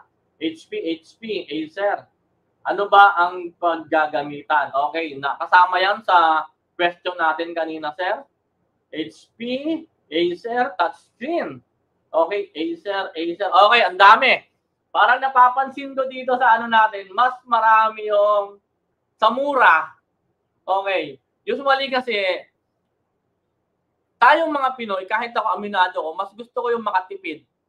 Pero sa mga nagtatanong sa akin, ang lagi kong sinasabi sa kanila is, wag po tayong magtitipid pagdating sa device. Ang lagi po natin projection dyan, gaano mo siya katagal gagamitin? Sino ang gagamit? Halimbawa, kung ang anak mo ay grade 5 na, bibilihan mo siya ng Acer, then after 2 to 3 years, mabagal na to. Kasi 4 gig lang siya. Bibili ka ng 8 gig RAM. Di ba? Nakita nyo ba yung logic, guys? So, kung kaya naman ng pera mo, bakit di ka na lang pumunta rito sa mahal? Lagi nyo tatandaan, walang bihira ang mura na maganda. Ang laging maganda, usually mahal. Pero yung mahal na sinasabi natin, masasagot ba yung tatlong question natin? Tatandaan ninyo, ang question natin, what is the purpose? Who will be using it? How will it be used? Yan lagi yung tatandaan natin, di ba? So, sige. Sabi dito is, yan, may nagsabi dito, Del X Alienware. Maganda talaga yung Alienware, guys. Kahit ako gusto ko yan. Pero wala sa option natin. May nagsabi dito, Acer ako, sir, kasi may numpad. Oo, kasi may numpad nga naman. Ito nga naman wala. Ang bilis ng mata ni sir. Ipon muna. Okay. Actually, guys, lahat kayo may tama yung sagot nyo. Walang maling sagot. Kasi nga, ang balikan natin, yung pre-guide question na binigay ko sa inyo. What is the purpose? Who will be using it? And how will it be used? Yun lang naman lagi. Regardless kung anong reason mo, balik ka lagi dito sa question na to. Pag ito na-satisfy mo at na-convince mo yung sarili mo, panalo na po tayo dyan, guys. So, kumbaga, wala nang maninisi sa'yo, wala nang magsasabi sa'yo na mali ang binili mo kasi guided na tayo ng question eh. Alam mo kung anong purpose. Alam pa lang, pag kinder lang yung baby natin, bibilihan natin siya ng maganda. Siyempre, imamatch din natin kasi yung pera, guys, although yung iba maraming pera, pero konti lang yung pera ko, so kailangan i-budget natin ng maayos yan. Ganon din yan sa cellphone, guys. Sa mga cellphone, ano bang kailangan mo? Ano bang purpose, no? Gaano mo katagal gagamitin yon? Kung ang anak natin ay nagpapalit ng cellphone yearly, kailangan yung matibay na bilhin mo. Kasi para hindi sa palit ng palit, kailangan yung matibay. So, lagi tayong babalik dito sa 3 guided question natin. What is the purpose? Who will be using it? And how it will be used? So, yun. Diyan yan lagi. Tapos kung ano man ang desisyon, yan, okay na po tayo dyan. Wala na pong panalo na po tayo dyan. Basta masunod lang po natin to. Ito po ay aking guide lang. Ito po ang aking guide sa pagbili ng mga gadget. So, sinishare ko po sa inyo. Kung gagamitin nyo po ito, okay lang. Kung hindi, okay lang po. Pero at least po, meron tayong sariling guide. Pwede po kayong gumawa ng sarili nyong guide na mga gamit ninyo at pwede nyo pong i-share sa mga teachers natin. Wala po tayong problema doon. Ang importante, bago po tayo bibili ng mga gadget natin, lagi po tayo dapat may guided question po. Yun po yung importante. Then, balik tayo. Ayan, mas mataas daw na RAM. Very good sila. Ang daming sumasagot, guys. Actually, naiiwan ako sa sobrang bilis ng comment natin. Tama ka dun, sir. Mas mataas ang RAM, mas maganda. Okay. Okay, very good ka, sir. Mas madali po ang maintenance ng Acer. Okay. Ayan, very good. Ang dami, buhay na buhay. Kobe, yes. Pero speaking of Kobe, may Kobe din kami. Actually, satisfied naman ako kay Kobe ngayon, guys. So, maubos ng time ko. Balik na tayo. Next. Yan, blanco. Bakit blanco yan? Dapat, guys, aware tayo. Pagkabili natin doon, tapos na ba? Hindi pa tayo tapos doon, guys. Marami pa tayo. Tandaan nyo, guys, the moment na bumili kayo ng device, nagsisimula ka pa lang. Anong susunod mong gagawin? Be aware. Kaya blanco yan. Bakit yan blanco? Hindi natin alam kung ano yung mangyayari dyan susunod. Tingnan mo anong susunod sa screen ko. Yan. Oh, boom! Di ba? Hindi natin alam. Ayan na. Sa mga updated sa inyo, narinig nyo na ba si Joker? Ang pasaway na Joker. Yan. Sabi ni Sir, I use 16 gig RAM with SSD. Wow! Ang bilis. Okay. Maraming salamat po sa nag-comment, ano? Kung pwede lang, magbabasa ako lagi. O ito, familiar na ba kayo? Narinig nyo na si Joker? Kung hindi pa, please guys, mag-update po kayo. Ito po ang mga Android apps that you should not install. Ang susunod po ng mga apps ay infected ni Joker. Yan. Ano bang ginagawa ni Joker? So, ang simple lang naman ang ginagawa niya, ini-steal lang naman yung mga information from cellphone nyo. So, kung meron kayong mga na-install na ganito, kung ako pa lang guys, tanggalin nyo na. Actually, 33 lang yan. So, hindi ko na babasahin isa-isa. So, yan. Kung makikita ninyo, pwede nyo namang i-review to. Check nyo po dyan kung meron kayong na-install na apps na galing dyan. Kung meron, please lang, tanggalin nyo na. Then, i-clean up nyo na po yung cellphone ninyo. Dahil po, once na pumasok po yan sa system ninyo, mas maganda mag-reformat na lang tayo or mag-factory reset ang gawin natin para po maayos talaga. So, balikan na lang po yan. So, next tayo. Yan, ito yung pinaka-hintay. Siningit ko lang to guys. Actually kasi, as ITO guys, problema ko rin. Kung minsan, pag nag-TTA ako, Sir, paano ba to? Saan ba ako pupunta sa printer setting? Ano ba yan? So, ang hirap, di ba? Kasi lalo na si Windows 10, ang dami niya talagang shortcut na kailangan. So, ito po, gumawa ako ng power tools para magamit ninyo. Ayan siya, no? Ayan. So, i-demo ko yan. Kunin nyo po dito. Ayan. Power click, B1, bit.ly. Then, ready for download na po yan. No install po yan. Download nyo lang, i-run nyo na. Okay na po yan. Papakita ko po sa inyo paano siya tumatakbo. So, ito po yan. Ito. So, meron tayong PowerShell. Kumbaga ito po ay one click lang. Pag pinindot ko po yan, automatic lalabas to. Diba? Pag pinindot ko yung command, automatic lalabas po yung command natin. Pag pinindot ko yung run, okay, lalabas yung run. Kung minsan, gusto mo gusto mo pumunta sa control panel, o click mo lang po yung control panel. Yan. Pag-click mo, automatic po, lalabas yung control panel natin. Halimbawa, gusto mong i-customize ang iyong printer. So, hanapin lang po natin yung printer. Ito, device and printer. Then, boom. O, ito na po.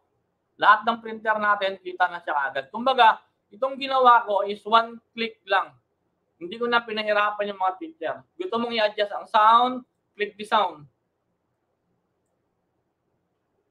Yan, di ba? Then, gusto mong ma-check yung user account. Okay, walang problema. O, yan. Gusto mong mag-add. O, sige, manage ka lang. Add another account. Then, ano pa? Gusto mong i-adjust ang yung date, time. Okay, sige, pindutin mo lang yan. Lalabas yung date, time. So, lahat ng shortcut na kailangan ni teacher, kailangan ni ICT coordinator, nilagay ko na dito sa power click natin. Ano pa ba? Usually, kailangan ng default program. Ito. Then, kung minsan, kailangan mong gawing default si Chrome o kaya si Edge. Wala namang problema dyan. Gawin mo lang siya, click mo lang yung default apps. Ito, yan na. Halimbawa, video player, click mo lang yan. Then, ayan, si media, ayan. BLC. Okay na po yan. Yan ang po default natin. So, napakadali niya. Kasi kung pupuntahan pa natin to, ang dami natin siyang Kung wala tayong power click, guys, ang dami nating dadaanan. Ang dami mong itatype. Actually, pumunta lang ito, pinaka-asar dito eh. Yung pupunta ka sa network mo, network connection mo, hindi mo yung makukuha ng one click. Ito, one click lang. Gusto mong i-disable ang internet mo, disable mo. So, walang problema. So, napakabilis lang siya talaga. Oo. Kaya ito, recommended ko sa inyo. Kung magustuhan ninyo, pwede nyo po itong i-download. Dito lang sa link na to. Power click, B1 sa Bitly. Available na po yan for download. Para po hindi na po mahirapan yung mga teachers natin. Ito po yung mga shortest way, shortcut sa mga common access setting ng Windows 10. Gagana po ito sa Windows 7 hanggang Windows 10. So, yun. Ilan time na lang ang natitira? Meron pa akong 2 minutes and 54. 3 minutes na lang po. Sige. Shout out tayo, guys. Hindi ko nakakalimutan. May mga nag-request sa akin. Unang-una, shout out ako. The rest 3 minutes ko, ubutin ko na dito. Shout out ako kay madam ko, kay Bossing Lailani, sa aming magandang ASDS, Ma'am Minimo. Hello, ma'am. Andito na ako. Ang aking mabait na rito, si Ma'am Lee. At si Sir Angelo. Nakasama ko to dati sa RPMS. At ang ating kaibigan na si Sir Marco. Hello, Sir Marco. Ito, artistahin ng dating nito eh. Then ito, ang akin pong mga kaibigan sa Region 3 ITOs. Lahat po yan magagaling. Wala po akong masabi sa inyo. Ito po yung last naming outing. Sana maulit-ulit. Namimiss ko ng galaan. Sa lahat po ng rito at dito sa buong Pilipinas, mabuhay po kayo. Magandang araw po sa inyo. At siyempre, hindi ko makalimutan ang aking mga ICT coordinator sa Olongapo City. Yan, okay na po. So sana po ay may natutunan po kayo. Kahit pa paano ay may na-share po ako sa inyo. So maraming salamat po sa inyo. Hanggang sa muli po natin pagkikita. Kung sakaling ma-invite ulit ako. So yes po, thank you very much po.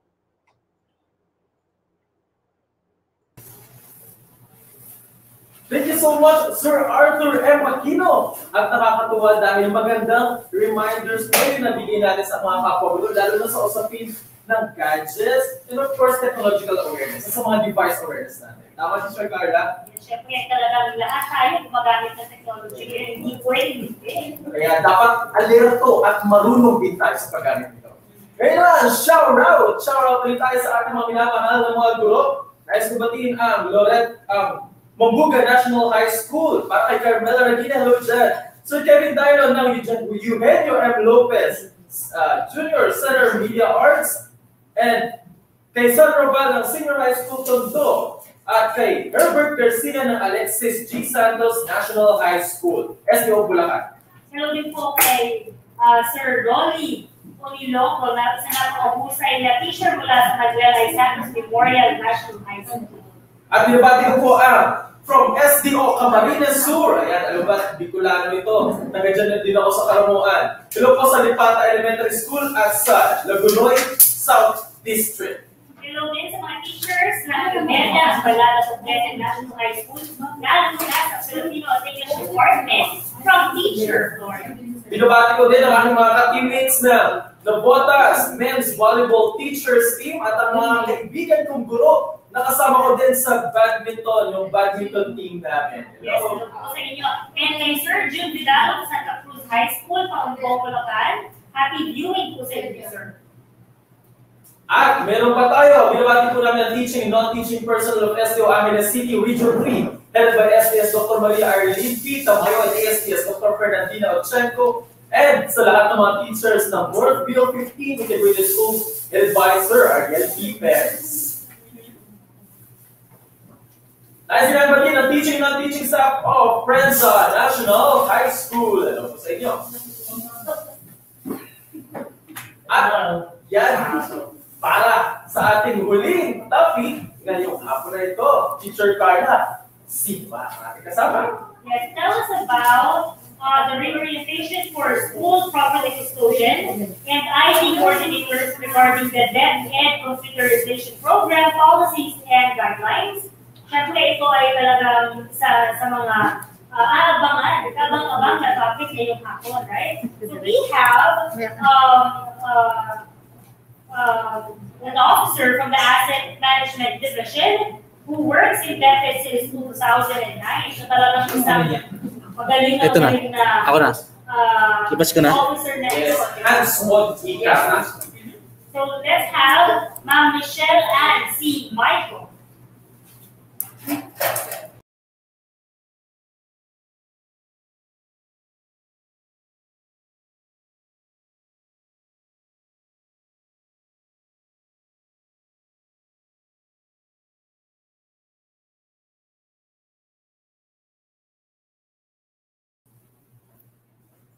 Hi, Ma'am Michelle and si Michael. Pacheck po ng mute button niyo para po mahinig po namin ang Sorry.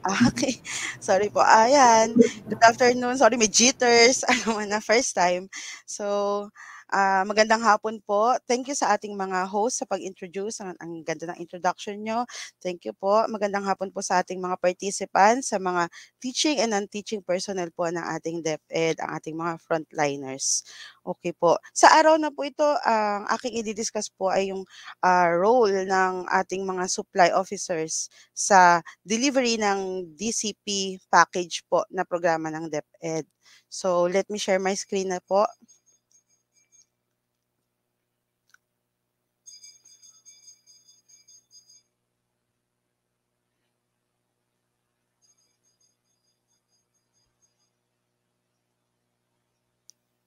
Okay.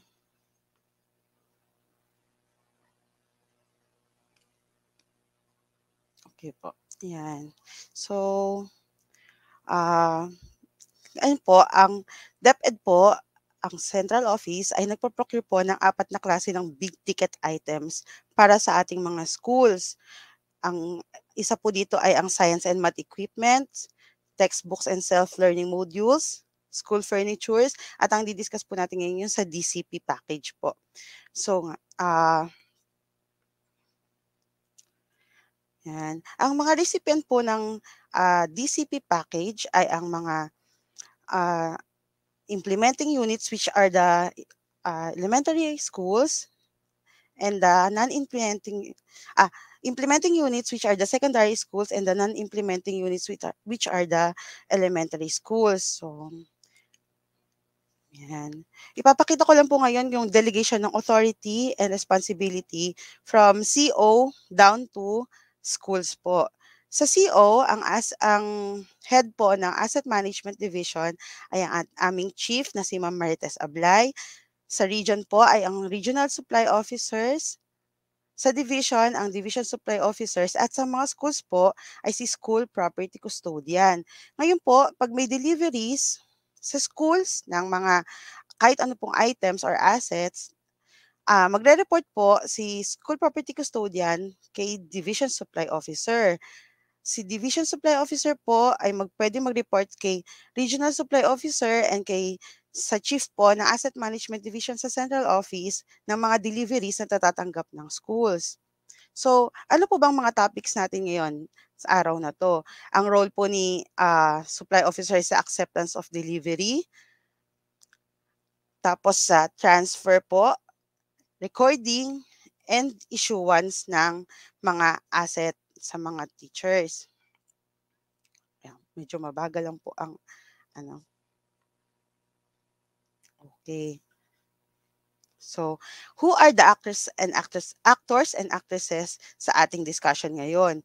Andyan po si Division Supply Officer, si Supply Officer, School Property Custodian sa mga non-ayus, and sa ayus po ay si Supply Officer or School Property Custodian. Sa delivery po, dapat po nandun din po ang designated School Inspectorate Team. Ito pong School Inspectorate Team, dinedesignate po ito ni School Head. Meron po itong team leader which is a second ranking official, permanent official ng school. Meron din po itong regular member which has the technical knowledge and adequate skills po sa mga items na dinideliver. In this case po, ang meron pong knowledge dito is si ICT coordinator ng schools. So, meron din pong mga excuse me, provisional members na dinedesignate si school property custodian para po sa inspectorate team. Pwede pong ito ay isang member ng Parent Teachers Association, isang barangay official, or any third party po na identified ni school property custodian, ni school head. So, ito po, ang specific role po ni school property custodian sa delivery ng DCP ay ang pagpirma niya po sa delivery receipt. Bago po siya pumirma ng delivery receipt, titingnan niya po muna kung kumpleto yung na-receive niya sa package. I-check niya po yon sa delivery receipt na dala-dala ng supplier pag nagdi-deliver sila. Okay. Pipirma po siya dun sa lower right part ng delivery receipt.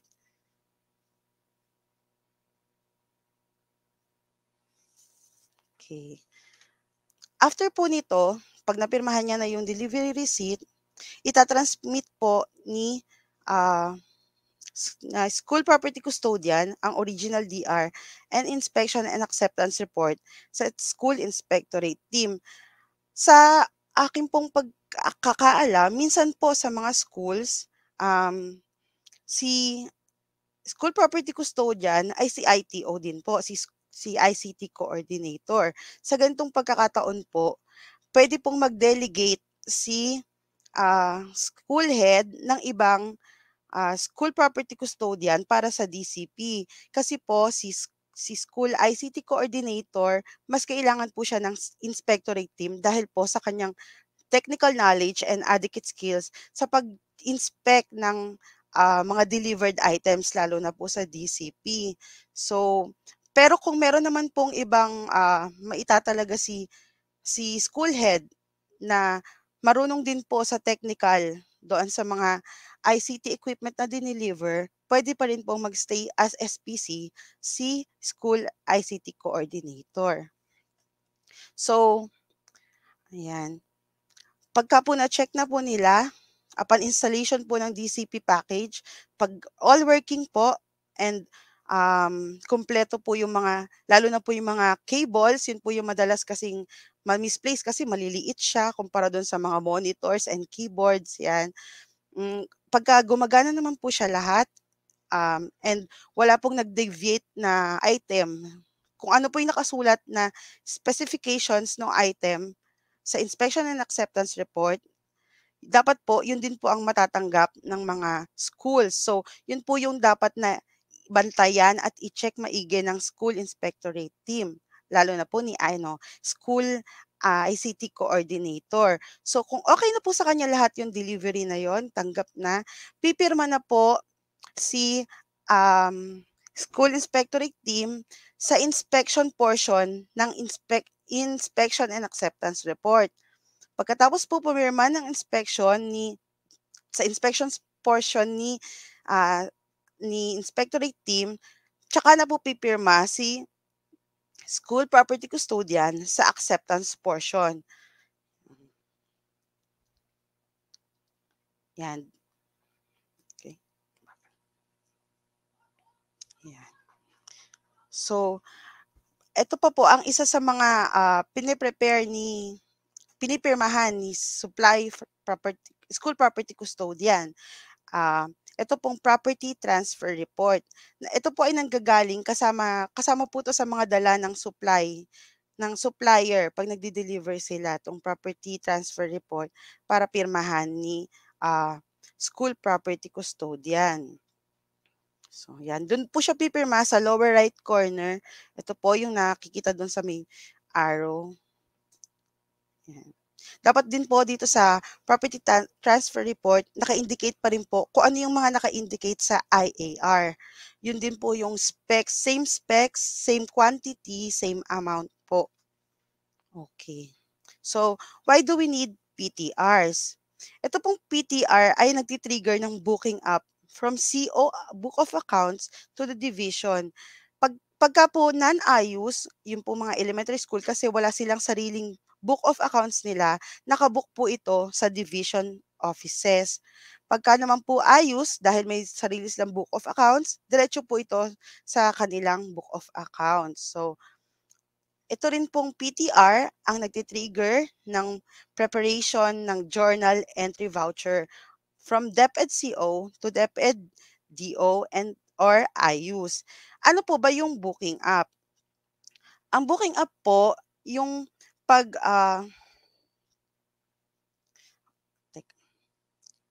yung pong pag-recognize po ng item na yon na deliver as DepEd asset siya. So, para po mailipat naman po yung ang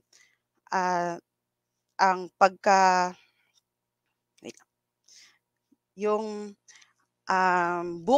booking app sa DO kasi nasa kanila na po yung asset or sa IU, yun na po yung pagpe-prepare ng journal entry voucher. Ito pong pag-prepare ng journal entry voucher ng accounting ng central office, natitrigger po ito pagka nakabalik na sa amin yung signed PTRs. So, ibig sabihin, ina-acknowledge na ni school property custodian or ni DO na na-receive na nila, nasa kanila na talaga yung item and pwede nang i-book up sa kanila. Okay po. The keyword po ang lagi po nito ay transfer kasi nata-transfer accountability ng mga procured items. So, ito pa po sa role ni school property custodian ay ang pagre-record. Ang mga property and plant equipment po, dito po nabibilang yung mga DCP packages kasi above 15,000 po yung amount niya. So, ang ginagamit po natin pag above 15,000 ang amount is school property card. Pagka naman po below 15,000 ang amount ng item, sa ano lang po to, sa stock cards. Okay. Yan. Pagka naman po okay na i-record na ni school property custodian ang asset sa kanyang property card, ready na po ito para i-issue sa teacher in charge. So, magpe-prepare po ngayon si school property custodian ng property acknowledgement receipt. Ito naman po, ay pipirmahan ni teacher in charge kung sino po yung magiging user nung DCP para po siya po yung magiging accountable doon sa DCP package na yon. Siya po yung mag-monitor ng kung ano yung mga kailangan repair or kung may nagkulang or may nasira, siya po yung magmo-monitor nun and i-report niya po sa ITO and sa supply officer para po kung under warranty pa siya, pwede po siyang i-report sa supplier para mapalitan or mapagawa. Okay. Ang school property custodian din po ay nagpe-prepare ng mga reports. Yan. Pagka naka-receive na siya ng mga DCP, i-update niya po yung inventory report niya kasi ito po ay sinasubmit ng mga SPC sa kanilang division supply officers para po sa monitoring and recording din po. Okay. Ngayon po si SPC, ayan po, pinaprovide niya po kapag may delivery po ng mga DCP, ipoprovide niya po ang copy ng DR, IAR, and PTR sa Division Supply Officer for recording and monitoring purposes. Okay, so what is our common denominator? Ang common denominator po ng mga Division Supply Officers, so school property custodians, and SO po ng mga IUs ay ang acceptance of delivery, excuse me po, recording of delivery, issuance of delivery, and preparation and submission of reports. Ito pong reports na ginagawa ni SPC and ni DSO, ito po yung RPCI or yung Report on the on the physical count of inventory. Ito po ay pinapasa semi-annually sa mga COA ng division office po. Ang RPCI po ay for items below 15,000 ang amount. Isa pa po sa ginagawa yung RPC-PPE or the Report on the Physical Count of Property, Plant, and Equipment. Ito po naman ay annual na sinasubmit sa COA. Yan po. Okay. Wait lang po. Ay.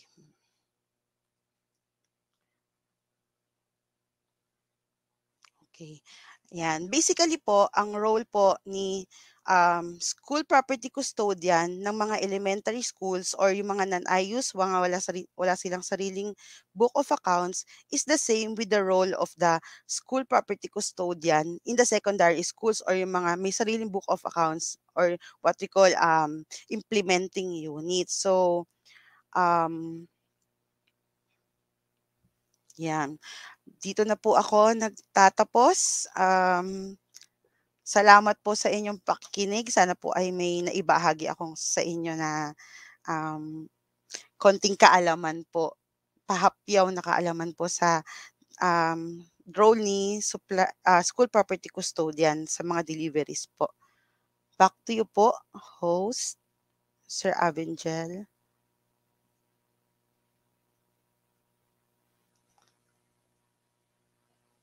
Okay.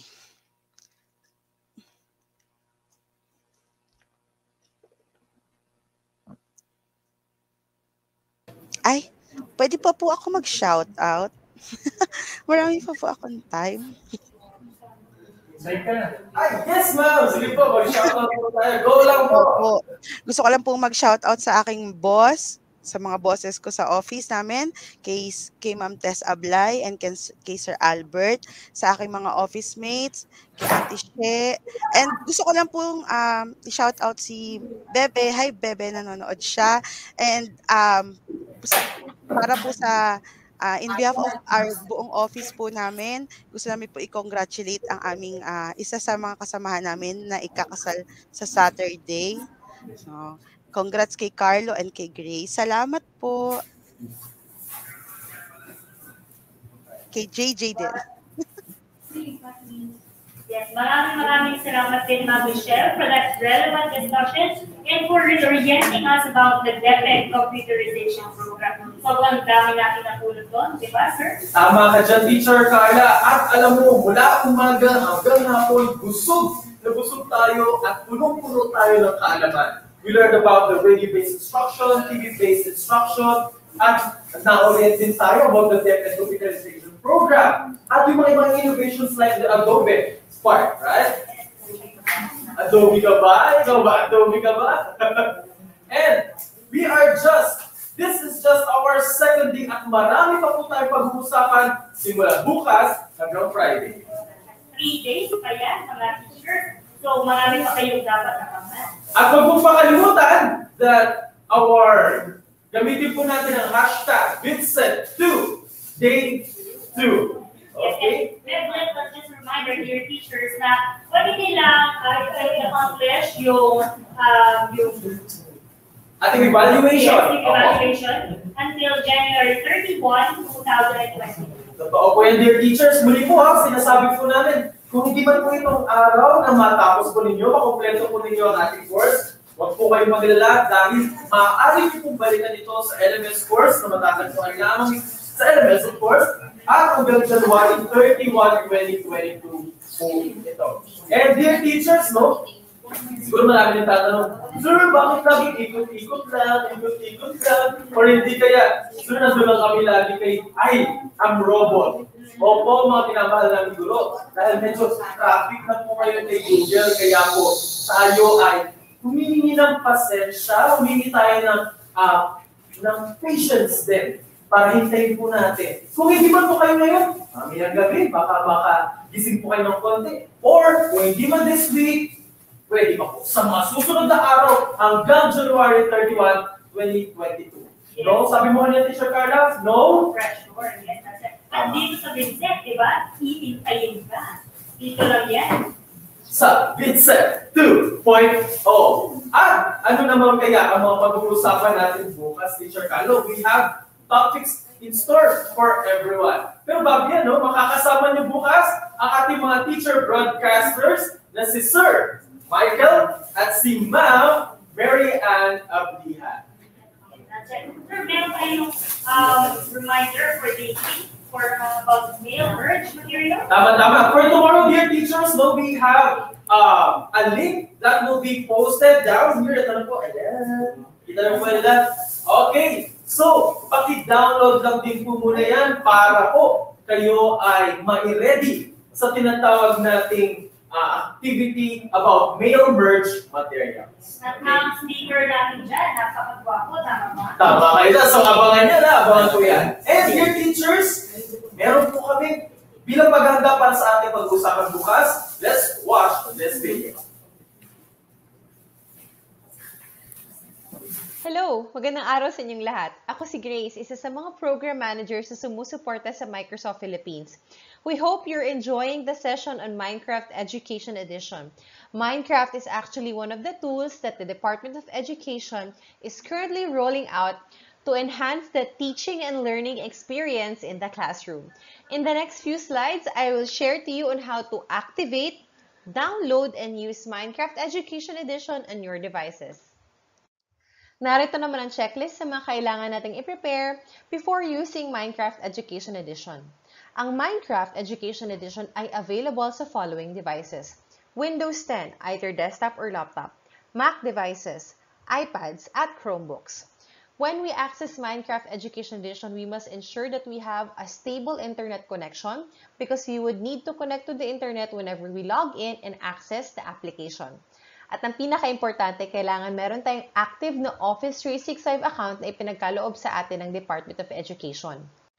For example, isa ako mag-aaral mula R11. Ang format ng aking Office 365 account ay juan.delacruz@r11.deped.gov.ph.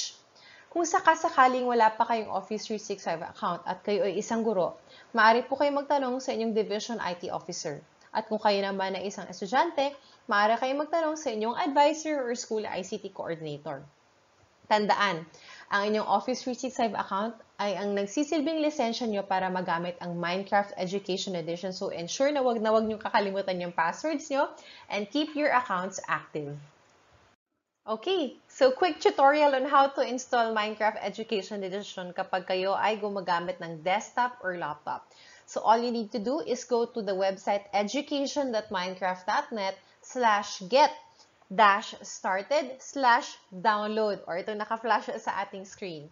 At doon ay makikita niyo yung options for you to download. Kung kayo ay gumagamit ng desktop or laptop, make sure na ang pipiliin niyo ay yung Windows at click the download button. Pag napindot niyo na ang download, may lalabas na prompt sa inyong desktop asking you if you would want to install Minecraft Education Edition. Just click on the button Install and automatically magsisimula na ang installation ng Minecraft Education Edition sa inyong mga devices. Kapag natapos ang installation ng Minecraft Education Edition sa inyong devices, ay may lalabas na pop-up wherein kinakailangan nyo mag-sign in gamit ang inyong DepEd Office 365 accounts. Kapag successful ang inyong sign-in, ay automatic namang lalabas ang start screen ng Minecraft Education Edition at pwede nyo na itong gamitin. Para naman sa mga gumagamit ng iPad, narito ang paraan kung paano ito i-download sa inyong iPad devices. Hanapin lamang ang Apple App Store. Sa Apple App Store, i-click ang search at hanapin ang Minecraft Education Edition. I-click ang install. Pag na-install na ang Minecraft Education Edition sa inyong iPad, mag-login lamang gamit ang inyong DepEd Office 365 account. At ngayon, pwede nyo nang gamitin ang Minecraft Education Edition. We encourage you to download the app, try it, explore, mag-download kayo ng worlds at i-practice natin kung paano nga ba maglaro ng Minecraft Education Edition. Hopefully, magamit natin ito sa ating pagtuturo at pag-aaral. To know more about Minecraft Education Edition, you may check out the website education.minecraft.net. We are looking forward to see more DepEd Minecrafters. Magandang araw sa inyong lahat.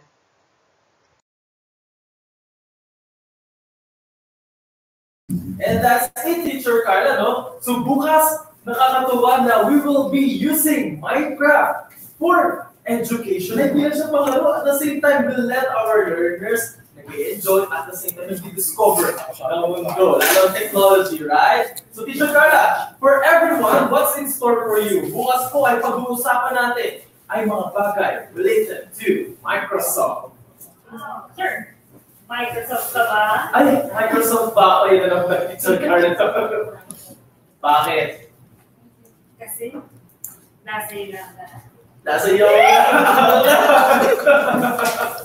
Ay, naman, Teacher Carla. Happy good vibes lang. Tandaan, 160 days na lang bago ang Pasko at mamayang gabi. Abangan natin baka kumanta na si Jose Marichan. Teacher Carla, hindi pwede kumalis na hindi ka nagsasample sa kanila. Okay? So, para po sa bawat isa, ito, ang maaga pa Pasko, handog sa inyo ni Teacher Carla. Never I see you. Hindi mo, Teacher Carla, ito pa. Nandun na yun. Sige. Beatbox ako. You're a sad boy selling lanterns. Parang nakakayanin ginagawa niya. Hindi yan. Napakasakay. At tuntuwa yung mga teachers natin. Alam mo, mga teachers natin. Masaya lang sila. And at the same time, ang mga guro, ito, totoo ito, di ba? Na kaya nyo mag-multitask. Nakikita natin, Teacher Carla, sa page ng EdTech unit, no? Ang mga teachers natin, may naglalaba, may nagpapakabitakan ng kilay ngayon, ng pilit mata habang nag-INSET, at meron din nangangalaga ng pamilya, mga pinag-gardening dyan. So, congratulations and thank you so much, dear teacher. Nakasama ko namin kayo sa day 2 ng VINSET natin.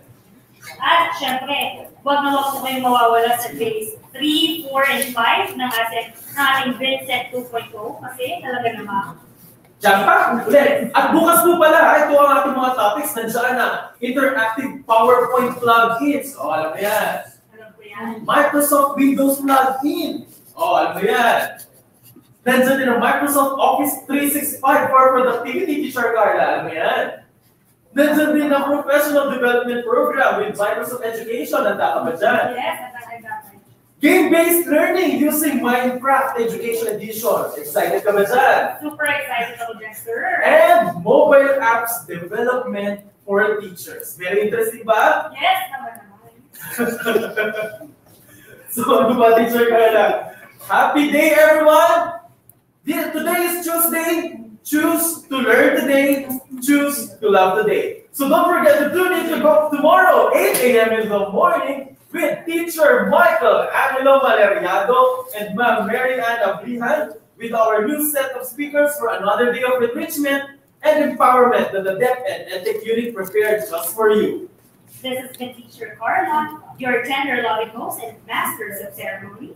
And this has been Sir Avengel Federiz. Nagpapasalamat po ako dahil nakasama ko kayo from day 1 and day 2. Laging tandaan, dear teachers, hindi tayo mapipigil ng pandemya dahil tayo ay bahagi ng solusyon at pagbabago. Suno! Edukalidad! Thank you so much! See you po!